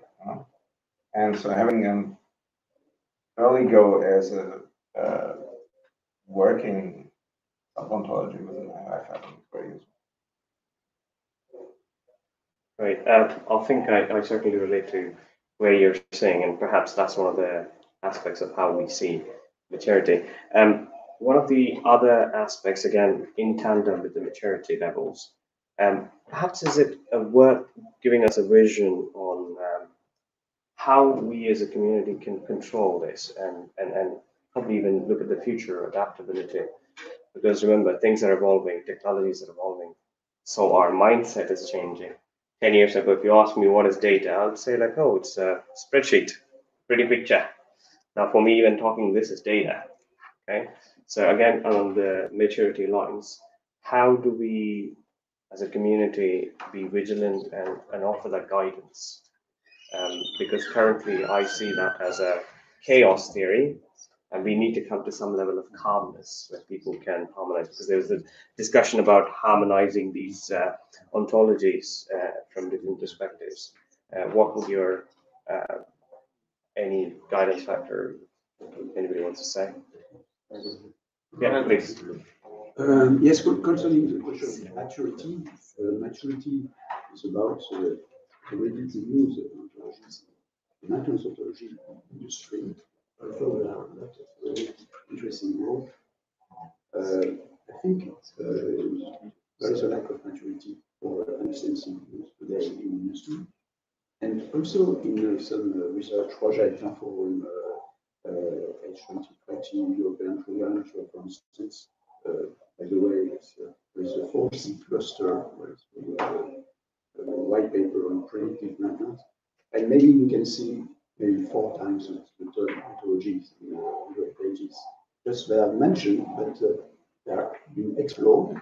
For instance, in the project I was involved in time, but IT people were very reluctant to use ontology because they were using some existing components they were trying to improve according to the new technology and so on.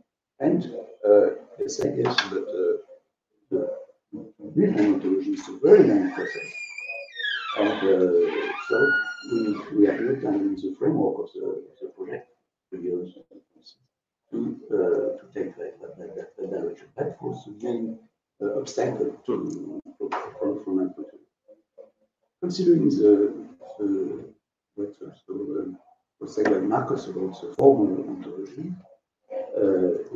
some people jump to a tool to begin to make an ontology. So it's more a computational ontology before there is a formal ontology. But before there is also a kind of differential ontology, how people make see what is common and what is different between, for instance, different types of maintenance to build a structure. And after, maybe forward. But the first step is maybe teachers also request from the people, from the practitioners, to have the same vocabulary first.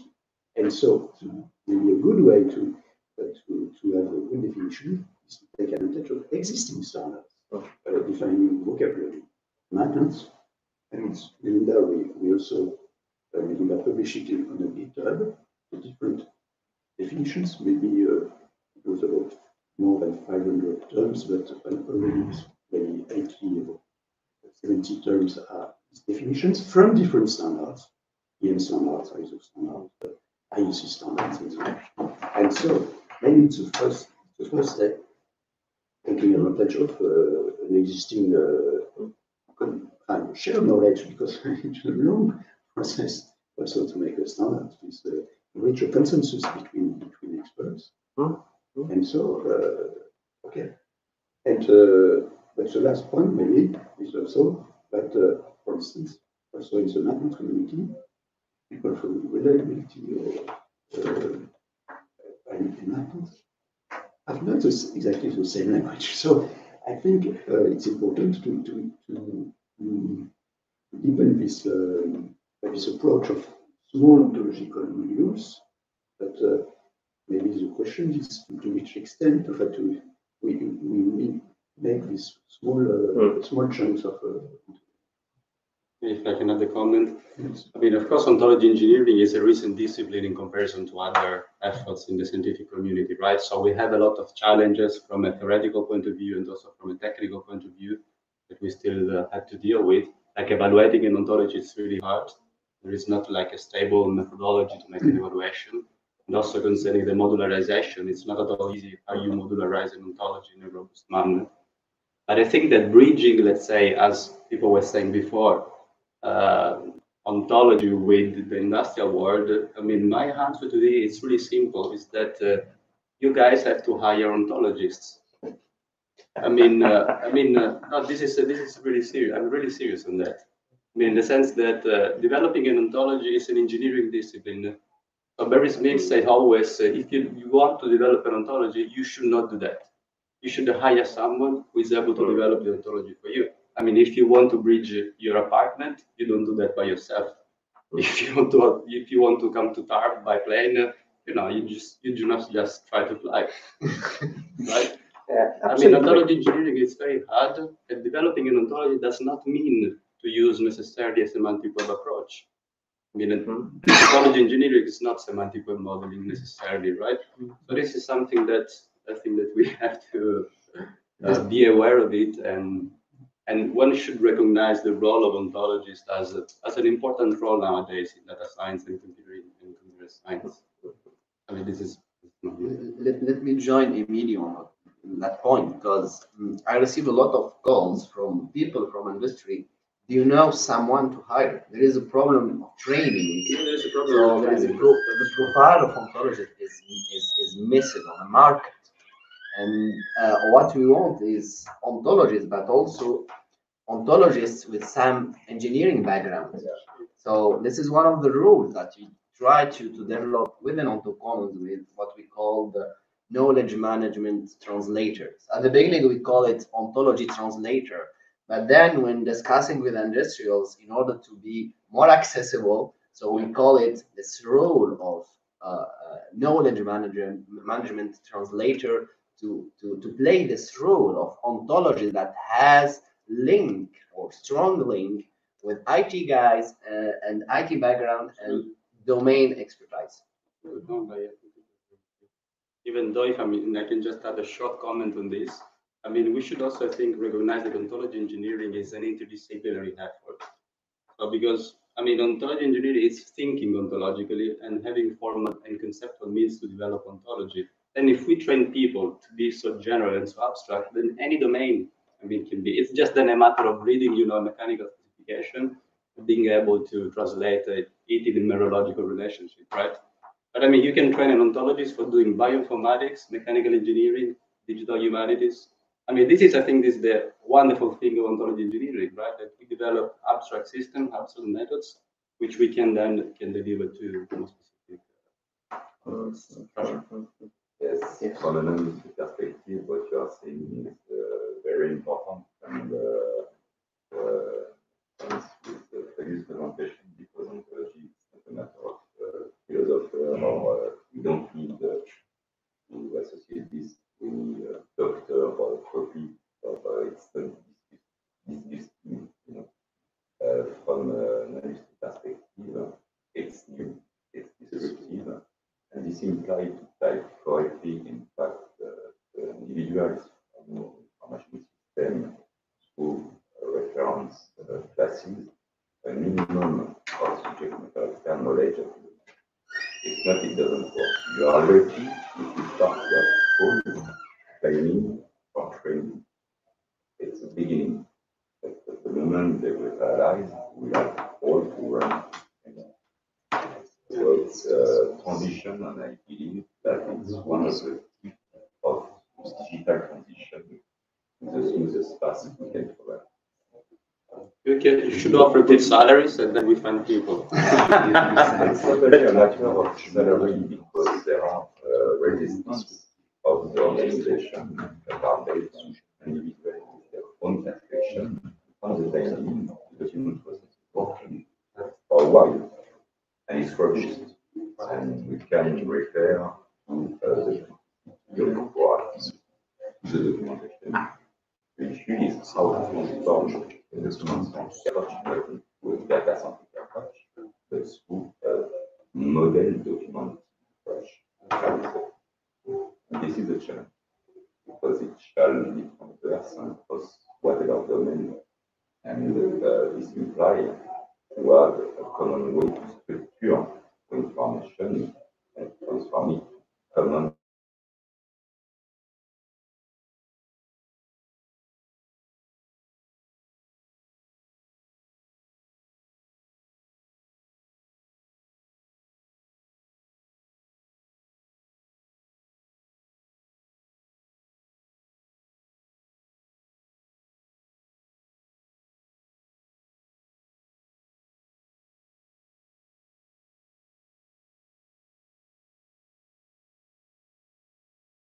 The connection problem. Yeah. Sorry. Yes. Perfect. Okay. Sorry, I was just trying to find out if you got that point across. People who are joining virtually to make sure. Can you hear us, Melinda? Can you hear us? I'm back again. Yes. Now I just wanted to let you know that on LinkedIn, in the whole world, there are 871 ontologists. 800. It's a good search. Good search. So I think I'm going to touch base and trying to extend the conversation. So I think one of the things like where Alicia spoke about what is an ontology from the industry perspective. Don't get me wrong, I've got a lot of people who don't certainly understand what ontology includes, myself as well. I still say myself as a learner. I think one of the biggest issues, because of the science perspective, we understand the level of validation becoming, and you touched base on it earlier, because it is a very hard aspect to accomplish something that is so philosophically strong, and making sure that it actually fits for purpose, if I may use the term. Perhaps that's not the term you'd like to hear. But it's coming from the lowermost on the floor, real time, trying to work with machines, trying to get this things offer. How would you say there could be improvements in the current validation going forward? Is there an effort collectively to try and streamline it into a value-driven proposition, which is more clear, so people embrace? And that goes back to that hiring, training ontologists, because where is there a formality? And if only 800 people are there across the world who claim themselves as ontologists, if we are trying to go through this digital aspect and the number of people who say digital twin, probably we are going to struggle if that's where one of the applications is going to be. Would you want to comment on that? How do we improve that as a community to go out and say, you know what, we've got a good level of guidance, and this is how you should validate?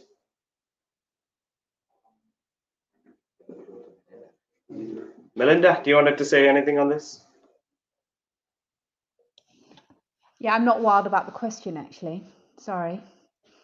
It's when we talk about validation, I think you're in danger of putting us into the same sort of box as doing some sort of machine learning thing where you want some sort of confusion matrix, simple solution.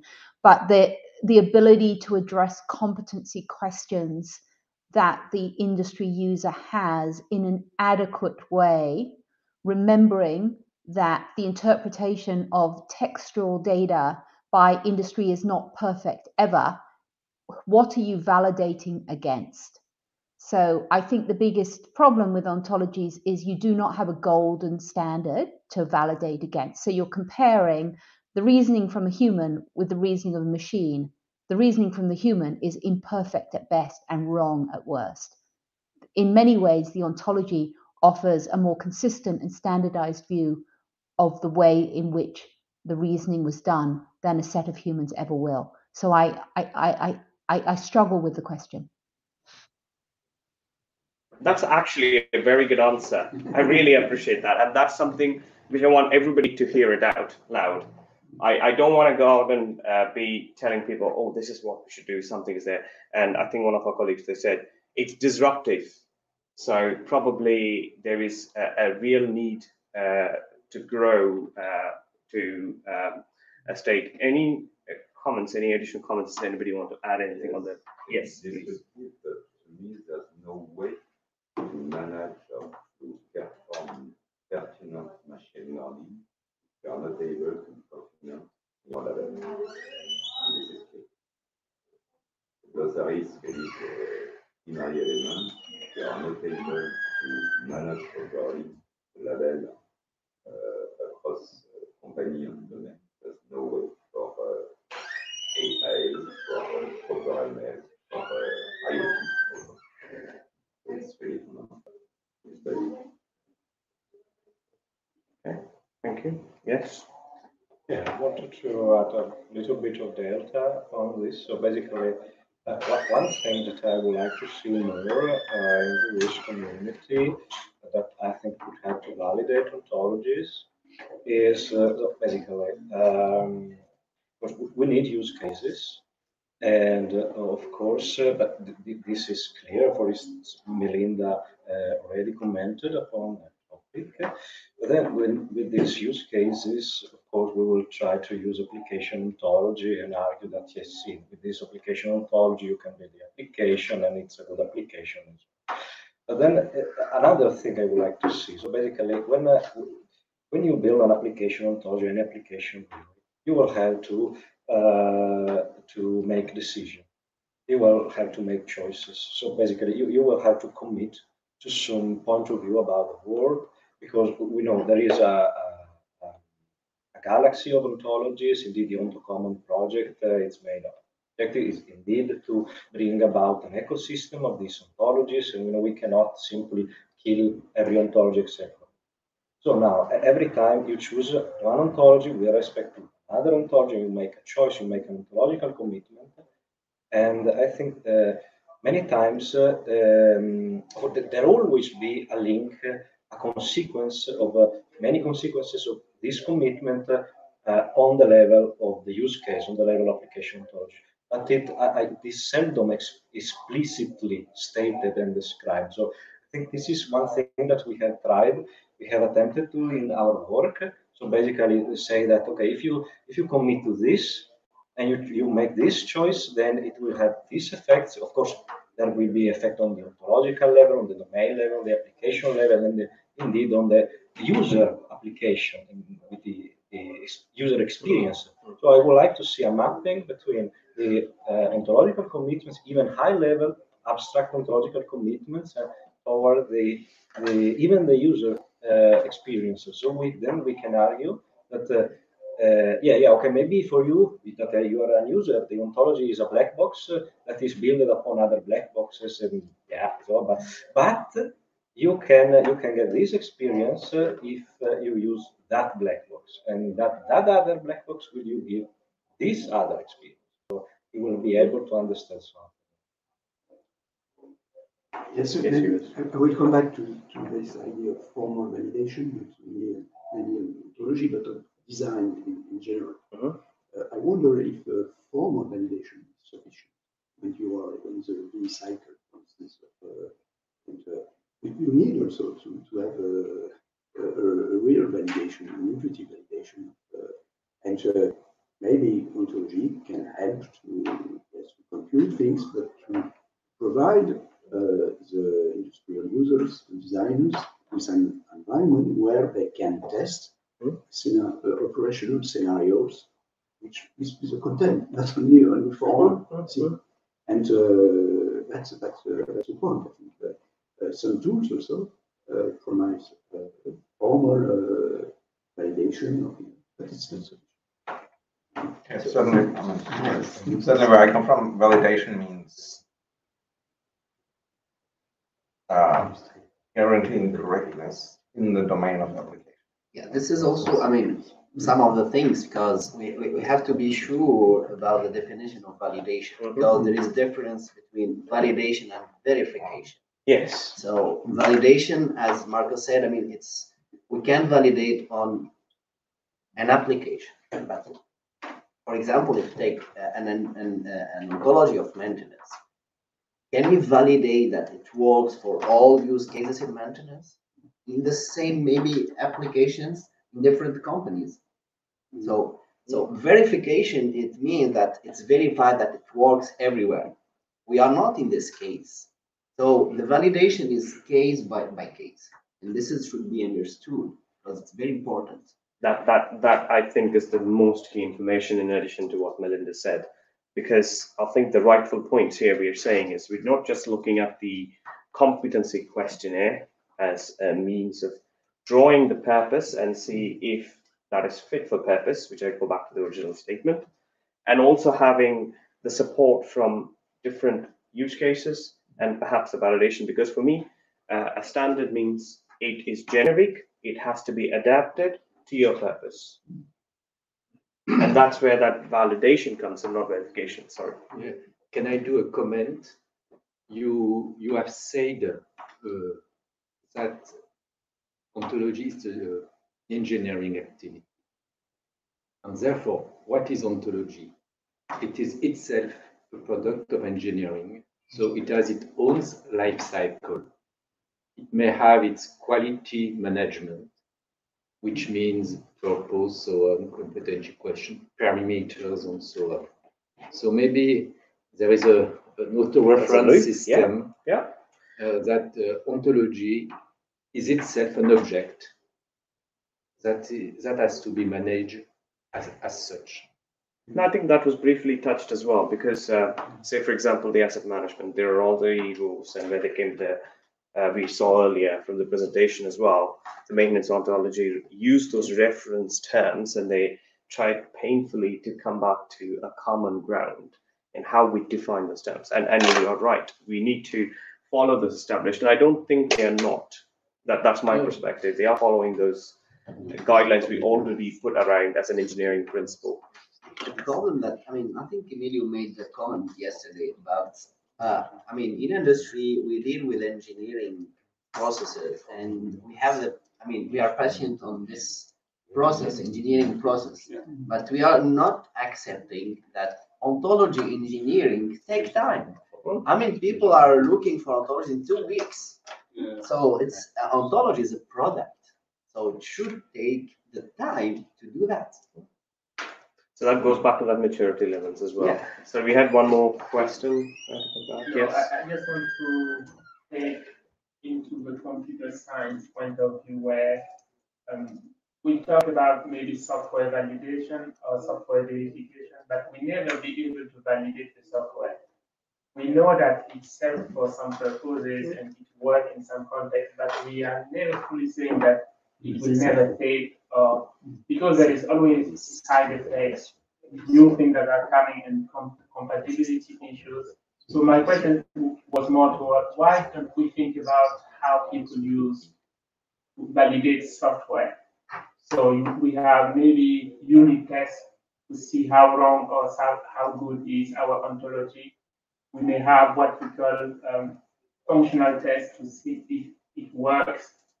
Maybe regression tests to see if it fits with what we have previously, and so on. So I believe that there is something that we can take from there, and maybe it's not perfect, and then we build upon that. Yes, please. I mean, concerning the thing that you were saying, I mean, I'm not sure whether I got it properly, but I mean, I don't see the circularity in the sense that you have the discipline and you have the methodologies. You have to take into account the life cycle, of course. And then the ontology is the product that undergoes, let's say, this development process, the maintenance, the evaluation, and so forth. I mean, there is a huge literature concerning ontology evaluation, and people have already adopted this kind of thinking that you were mentioning. I mean, one important thing that Francesco was mentioning is that there is a lot of work done in ontology design patterns, right? When you have, let's say, one problem, and then you develop different patterns in order to deal with this problem. And then the idea there is that you make an evaluation of the advantages and disadvantages. And then you select the one which better fits with your case. Like Stefan Grimm was mentioning, if you have to model a date in a semantic web approach, like what do? Do you use like a string?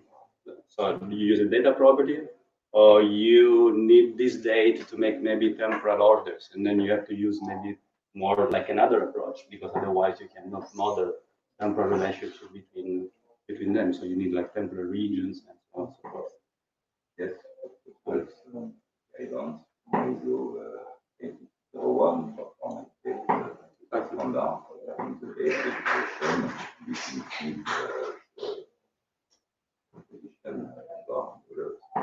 Yeah, no, but this is what I'm mentioning. I mean, I mean, this is what I'm saying, that you have these patterns for the same problem, and then you make an analysis and you pick up the one which is good for you. Advice on those. Sure. Also, in terms of methodology, I mean, most of ontology development methodology are inspired from software engineering. So process, I mean, yeah, it's in the loop. I'm going to pick two aspects. We've got a follow-on questions, which some of the comments you made. So one aspect is what approaches and how do you recommend this to the industry perspective to see how we can deal with this kind of a challenge? What would the guidance be in terms of saying, do we need to consider the application level, sort of bottom to top, or the top to bottom where you've got? Because today, I think this workshop is all about talking about those formal ontologies and how we take it into the industry and how we can be as gatekeepers and trying to give them the guidance. I certainly think, from my perspective, it's a mixture where it depends upon where you fit in. Again, going back to the fit to purpose kind of a platform. But it would be good to see your perspectives across the panel to see how you see it, because there needs to be a lot of philosophical understanding and depth to go from the approach where you're looking at the formal or top level ontologies, or even mid-level ontologies, because industries, we are still at the practitioner level. We are very relating to the application level ontology. What would be the best guidance we can offer? Maybe if I can answer. Maybe I come back just to this concept of ontologies as digital artifacts produce like engineered systems, and ontology, as Nicolas Guarino said, is a big philosophy, metaphysics, primary philosophy. And I think that most metaphysicians recognize that their metaphysics fail. And as great is the ambition, and as much they fail. And I think in industry, we have also an ontology. We have a philosophical ontology. And probably it's an ontology of system, but I will not develop that. But the ambition is not to explain everything. It's to just to succeed in the production of that or product satisfying the need and precise needs and so on. So you need a top level, probably a top level ontology to clarify this concept, but there are not so many system, property, law, requirements, things like that. And also, of course, we need also a bottom-up approach because we have different aspects. People have not all the same view on the structure of the objects they are dealing with. For instance, there is a famous standard ISO 13446 because that is to identify the person for something. And there's the concept of a state function, product, location, and maybe also we can see other aspects. And also we had some mention this morning and insist on the fact that design prescribes a continuity, for instance. So, for instance, we can have many discussions about what is a continuity. We know you from science, physics, etc. We know that we make an assumption that this is continuity. But when we go into more detail, we know it is not continuity. But we make the assumption, and it's sufficient to compute that to know that it satisfies some needs. So, but well, in industry, compared maybe to other sectors like insurance, bank, a lot of knowledge, and so to capture all this knowledge, yes, of course, it is a long way, but it would be helpful to have a strong conceptual framework based probably on systems-based ontology. Actually, yes, to range of to all these different already existing assets, standards, models, or whatever, and see how we can just improve it. I'm not finding also what disruption in the things like that, or reset, because there is what about all the existing models, all the knowledge equality, things that we before. Melinda wants to say something about it. Sorry, go ahead. And do you want to say? Yeah, sorry. I just Yves, had you finished? It's a little difficult to hear, so I wasn't sure when I put my hand up. I just wanted to make one comment as you talk a lot about obviously one of these really strong theoretical groundings, and you've got very strong theoreticians up on the stage here, and to form these top level ontologies and these reference ontologies.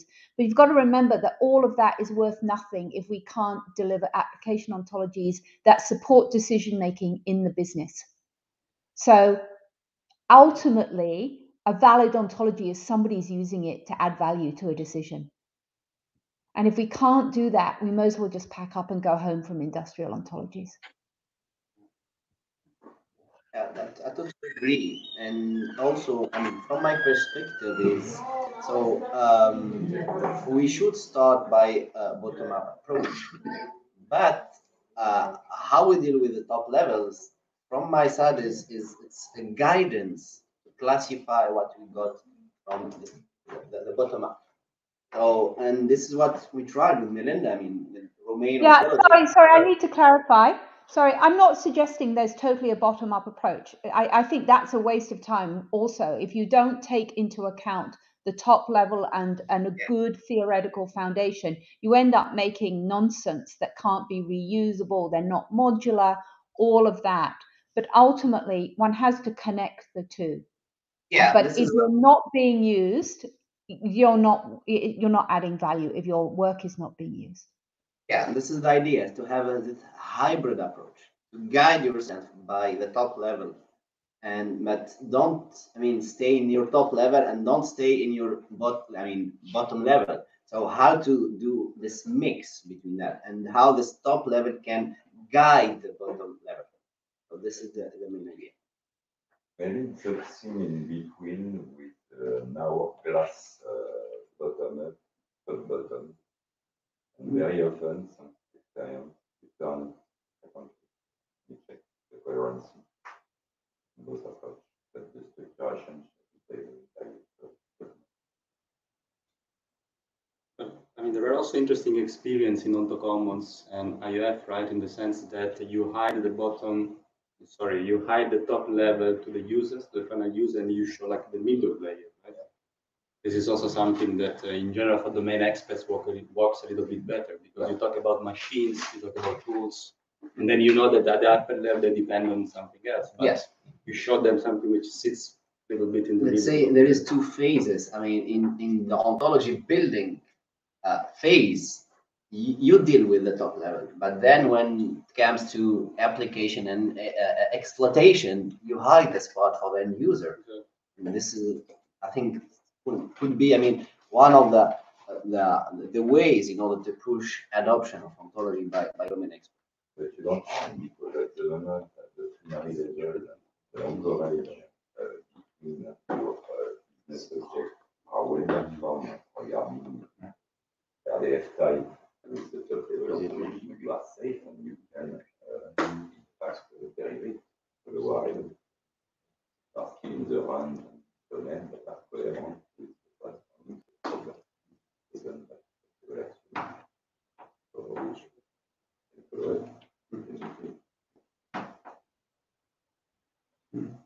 No, I think that gives a good idea, but I think yesterday from one of the sessions which I attended, one of the questions was, why did you pick this ontology to work with? From the industry perspective, even I have this thing, okay, there's something available, I'll just use it. I know about it, I'm going to use it. But then we seldom forget the vision of where that's going to do. I'm talking about a software tools perspective, okay? So what you're saying, and let me summarize this, is having a view of the top level ontology assuming that I'm having an ontologist to do this, going back to your earlier point, and trying to matriculate how we can build that application level, and perhaps when we come into exploiting it or showing it to the others how it works, perhaps we shield the top level, only look at the mid-level and probably the lower levels. Does that summarize kind of a guidance in how we would like to see? In a way, I'm not saying that's the only approach. I'm just trying to gather thoughts of what people have said and trying to summarize it. Okay, and I think I've got the last question. I know we're slightly overtired. There's a call for lunch, but I think the last question which I wanted to touch base on, where would you recommend, and this is slightly stemming from the discussions, we've said we need an ontologist, we need a domain expert, we need to consider how things are. How would you exploit this and show this as a value to a business proposition? It's slightly a complicated question because industry tends to think, yes, I know. If you sit down and ask them, what is your problem? They even don't understand the problem. And if we go and say, hey, we've got something here, how do we do it? And you know, it was just said, I hate the term disruption, but industry loves the term disruption on the other perspective. So how, as a community, how do we look into making sure that the knowledge of transferring that ontologist perspective and the approaches working with the domain expert, how do we make sure that it becomes the true life aspect or the long life longevity of what we are trying to invest? Because remember, this is a collection of a lot of people, a lot of knowledge, and I think that is a high value asset, and we need to make sure we make the best out of it. What would your recommendations be to look at that true life longevity? I know you touched base. We have to agree on what we mean by value. In software industry, the value is to get a lot of money for the next quarter. But in capital industry, like nuclear power plants, and I think power is something you need, energy to have a warm, to have showers, warm showers every day. It's 100 years of you have to take. And all this software will not exist anymore when during this long. So of course, for this kind of industry, there is another perspective. And so I think when we talk about formal ontology, top-level ontology, we have to try to find if it is the same thing. For me, it's not the same. Formal ontology, it's more transverse to the domain. So you have instantiation of formal ontology. Because at this bottom, it's a form of a scene. And after you can make some application, some matters, and so. But the top-level ontology is more or less to say this is a subclass of something completely different. Something you will call a subclass. So classification now. Okay. So I think we have also to think about the place of the human being with different horizon, different experience, different knowledge, different way of interpretation, the same result of a computation, for instance, and we have to combine the rigor of logic with the flexibility to welcome new knowledge and creation of knowledge by the stakeholder, by the actor, because it would be very cumbersome for them to work in an industry when they just apply some already produced knowledge without understanding yes, the purpose.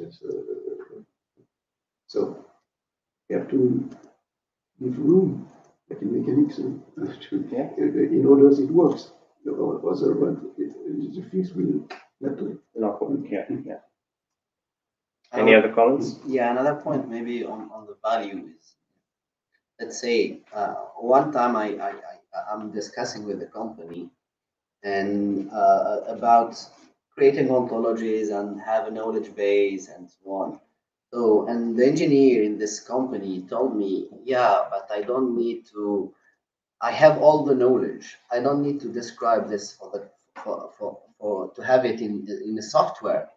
So I look to his boss, I say, if he goes tomorrow, you lose everything. So all the knowledge that he developed during those years in this company, it's the capital of the company. So you should to keep that. You should to formalize this and to build on this knowledge, to capture and to store it and to exploit it later. So this is also a big point, I think, about the value and the role of ontology in this digital transformation. It's not only because when talk, for example, in maintenance, the digitalization of maintenance. So it depends to the company. For some companies, using a CMMS is a digitalization of maintenance. For others, using virtual reality in adding tablet with virtual, this is the digitalization of maintenance. So the perspective can be different, but which can be common in all of this is knowledge. So can be exploited in different kind of digitalizations. So this is a common circle that we can use for different innovation in maintenance. It would extend. Yeah, for sure. Guys, can I just mention something really depressing before anybody else jumps in? None of this is going anywhere with industry until we have enterprise level tools that will manage the reasoning for us. So we can talk about this all we want, we can write papers, but really deploying this in industry, there are very, very few options that will manage the reasoning on an enterprise level. Industry is not going to use Protégé. So until we put more efforts into being able to do this on traditional enterprise architecture, we're really stuck here. Unless somebody knows a solution that I don't know about other than RDF-Ox.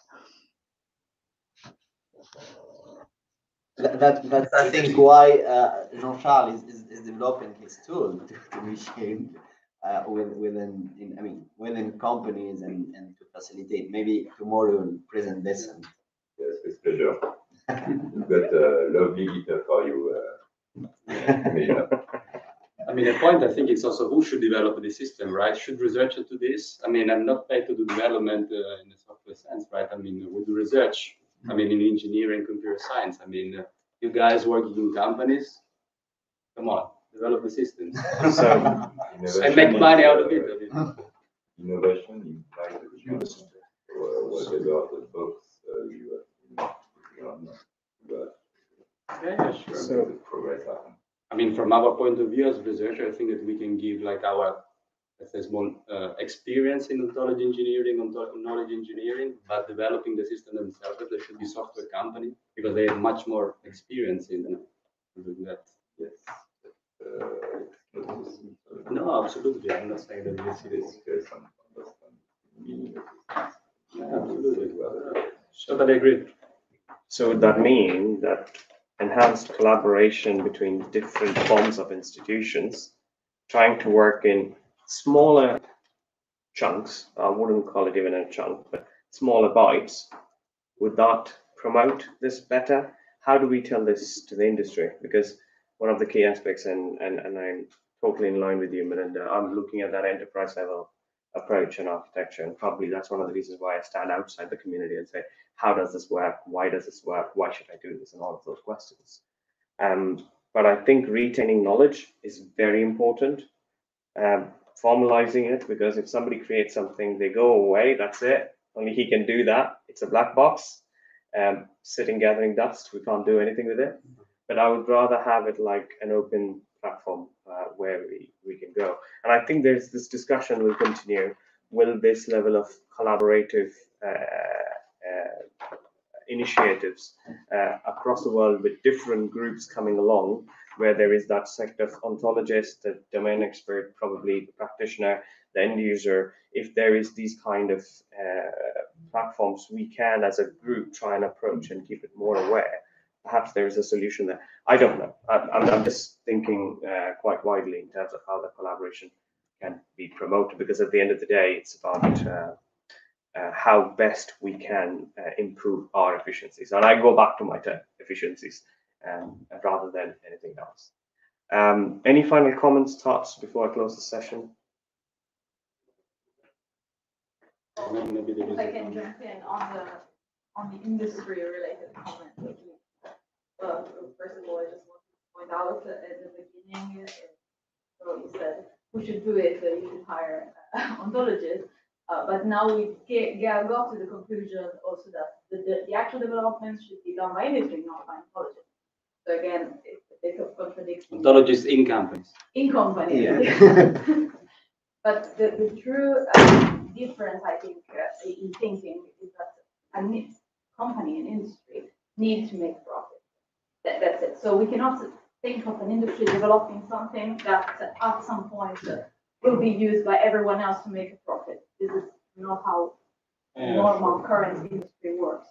So that's why we were kind of asking for building blocks or something. You also told us about this shielding the top levels, which probably industry were not able neither to appreciate nor to understand fully what they are for.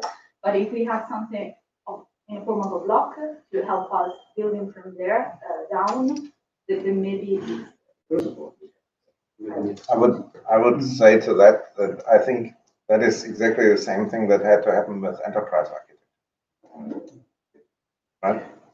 You have to get to the point, and the industry has to reach the maturity where they appreciate that they need it. Right? And today you have companies that have major IT teams have architecture teams that develop at that higher level. And so if that functionality to gain the benefits that you get out of ontologies via the benefit of an ontology architect, then industry will have to include that in the project plans and incorporate it and find the funding. And that's obviously a question of awareness, right? But I think that is the level of activity where that sort of work is going to happen. And certainly we see that the larger corporations now have got a department called the Digital Transformation Team. But they don't talk about the levels of how they deploy or they look at a variety of tools, and they consider, and I don't want to be rude, and I have been told this, that ontology is another tool, as opposed to looking at how it can combine different aspects of knowledge and how we can look at it for a long term, and rather than a very short term where my process is to sell my product, make money, show it in my quota. But I think that is the viewpoint, and I think we need to probably there is a lot of growth for us as a community there, trying to see how we can influence it. And I think that could be again, I'm not saying the collaborations is the only way, but actually having those kind of ontologists trying to guide people would actually benefit. Okay. I think I'll draw a close to this session with that comment. Thank you very much. Sorry we were a little late.